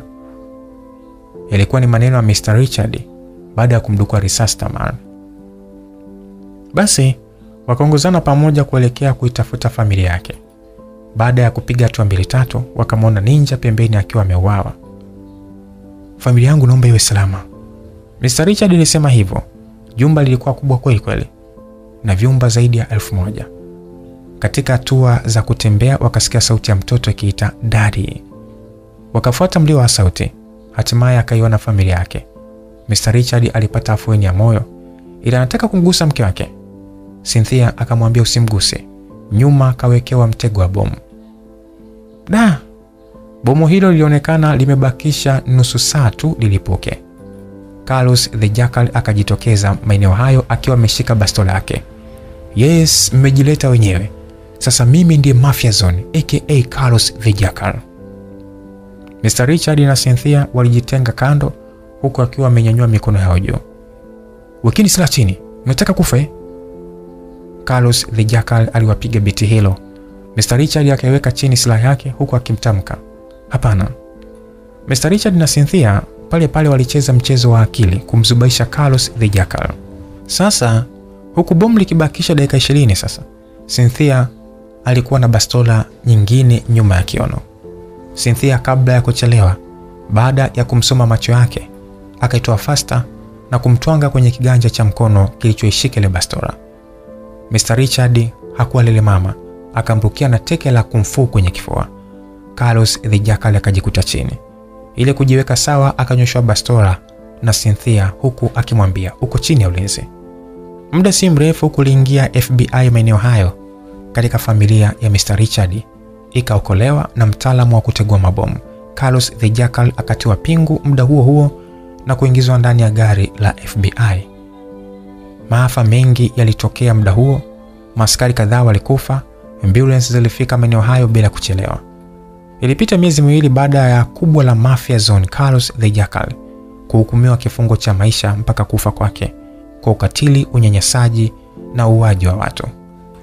Ndani ya mji wa New York, Cynthia akiwa huru na kufanya kazi zake za ufundi wa saa eneo moja la Michigan, ambapo aliamua kufanya kazi hiyo kumrithi baba yake mzazi. Mr. Richard alimfuata Cynthia sehemu alipo. Umekuja kunikamata? Hapana, nimekuja kukupa kazi serikalini kama agent mkuu wa kike mwenye heshima na kutetea nchi. Oh, asante sana, ila nataka kitu kimoja. Kitu gani? Naombeni mwachie huru Beni.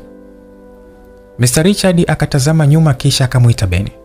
Beni akajitokeza maeneo hayo akiwa amependeza kweli kweli. Wow, lover boy.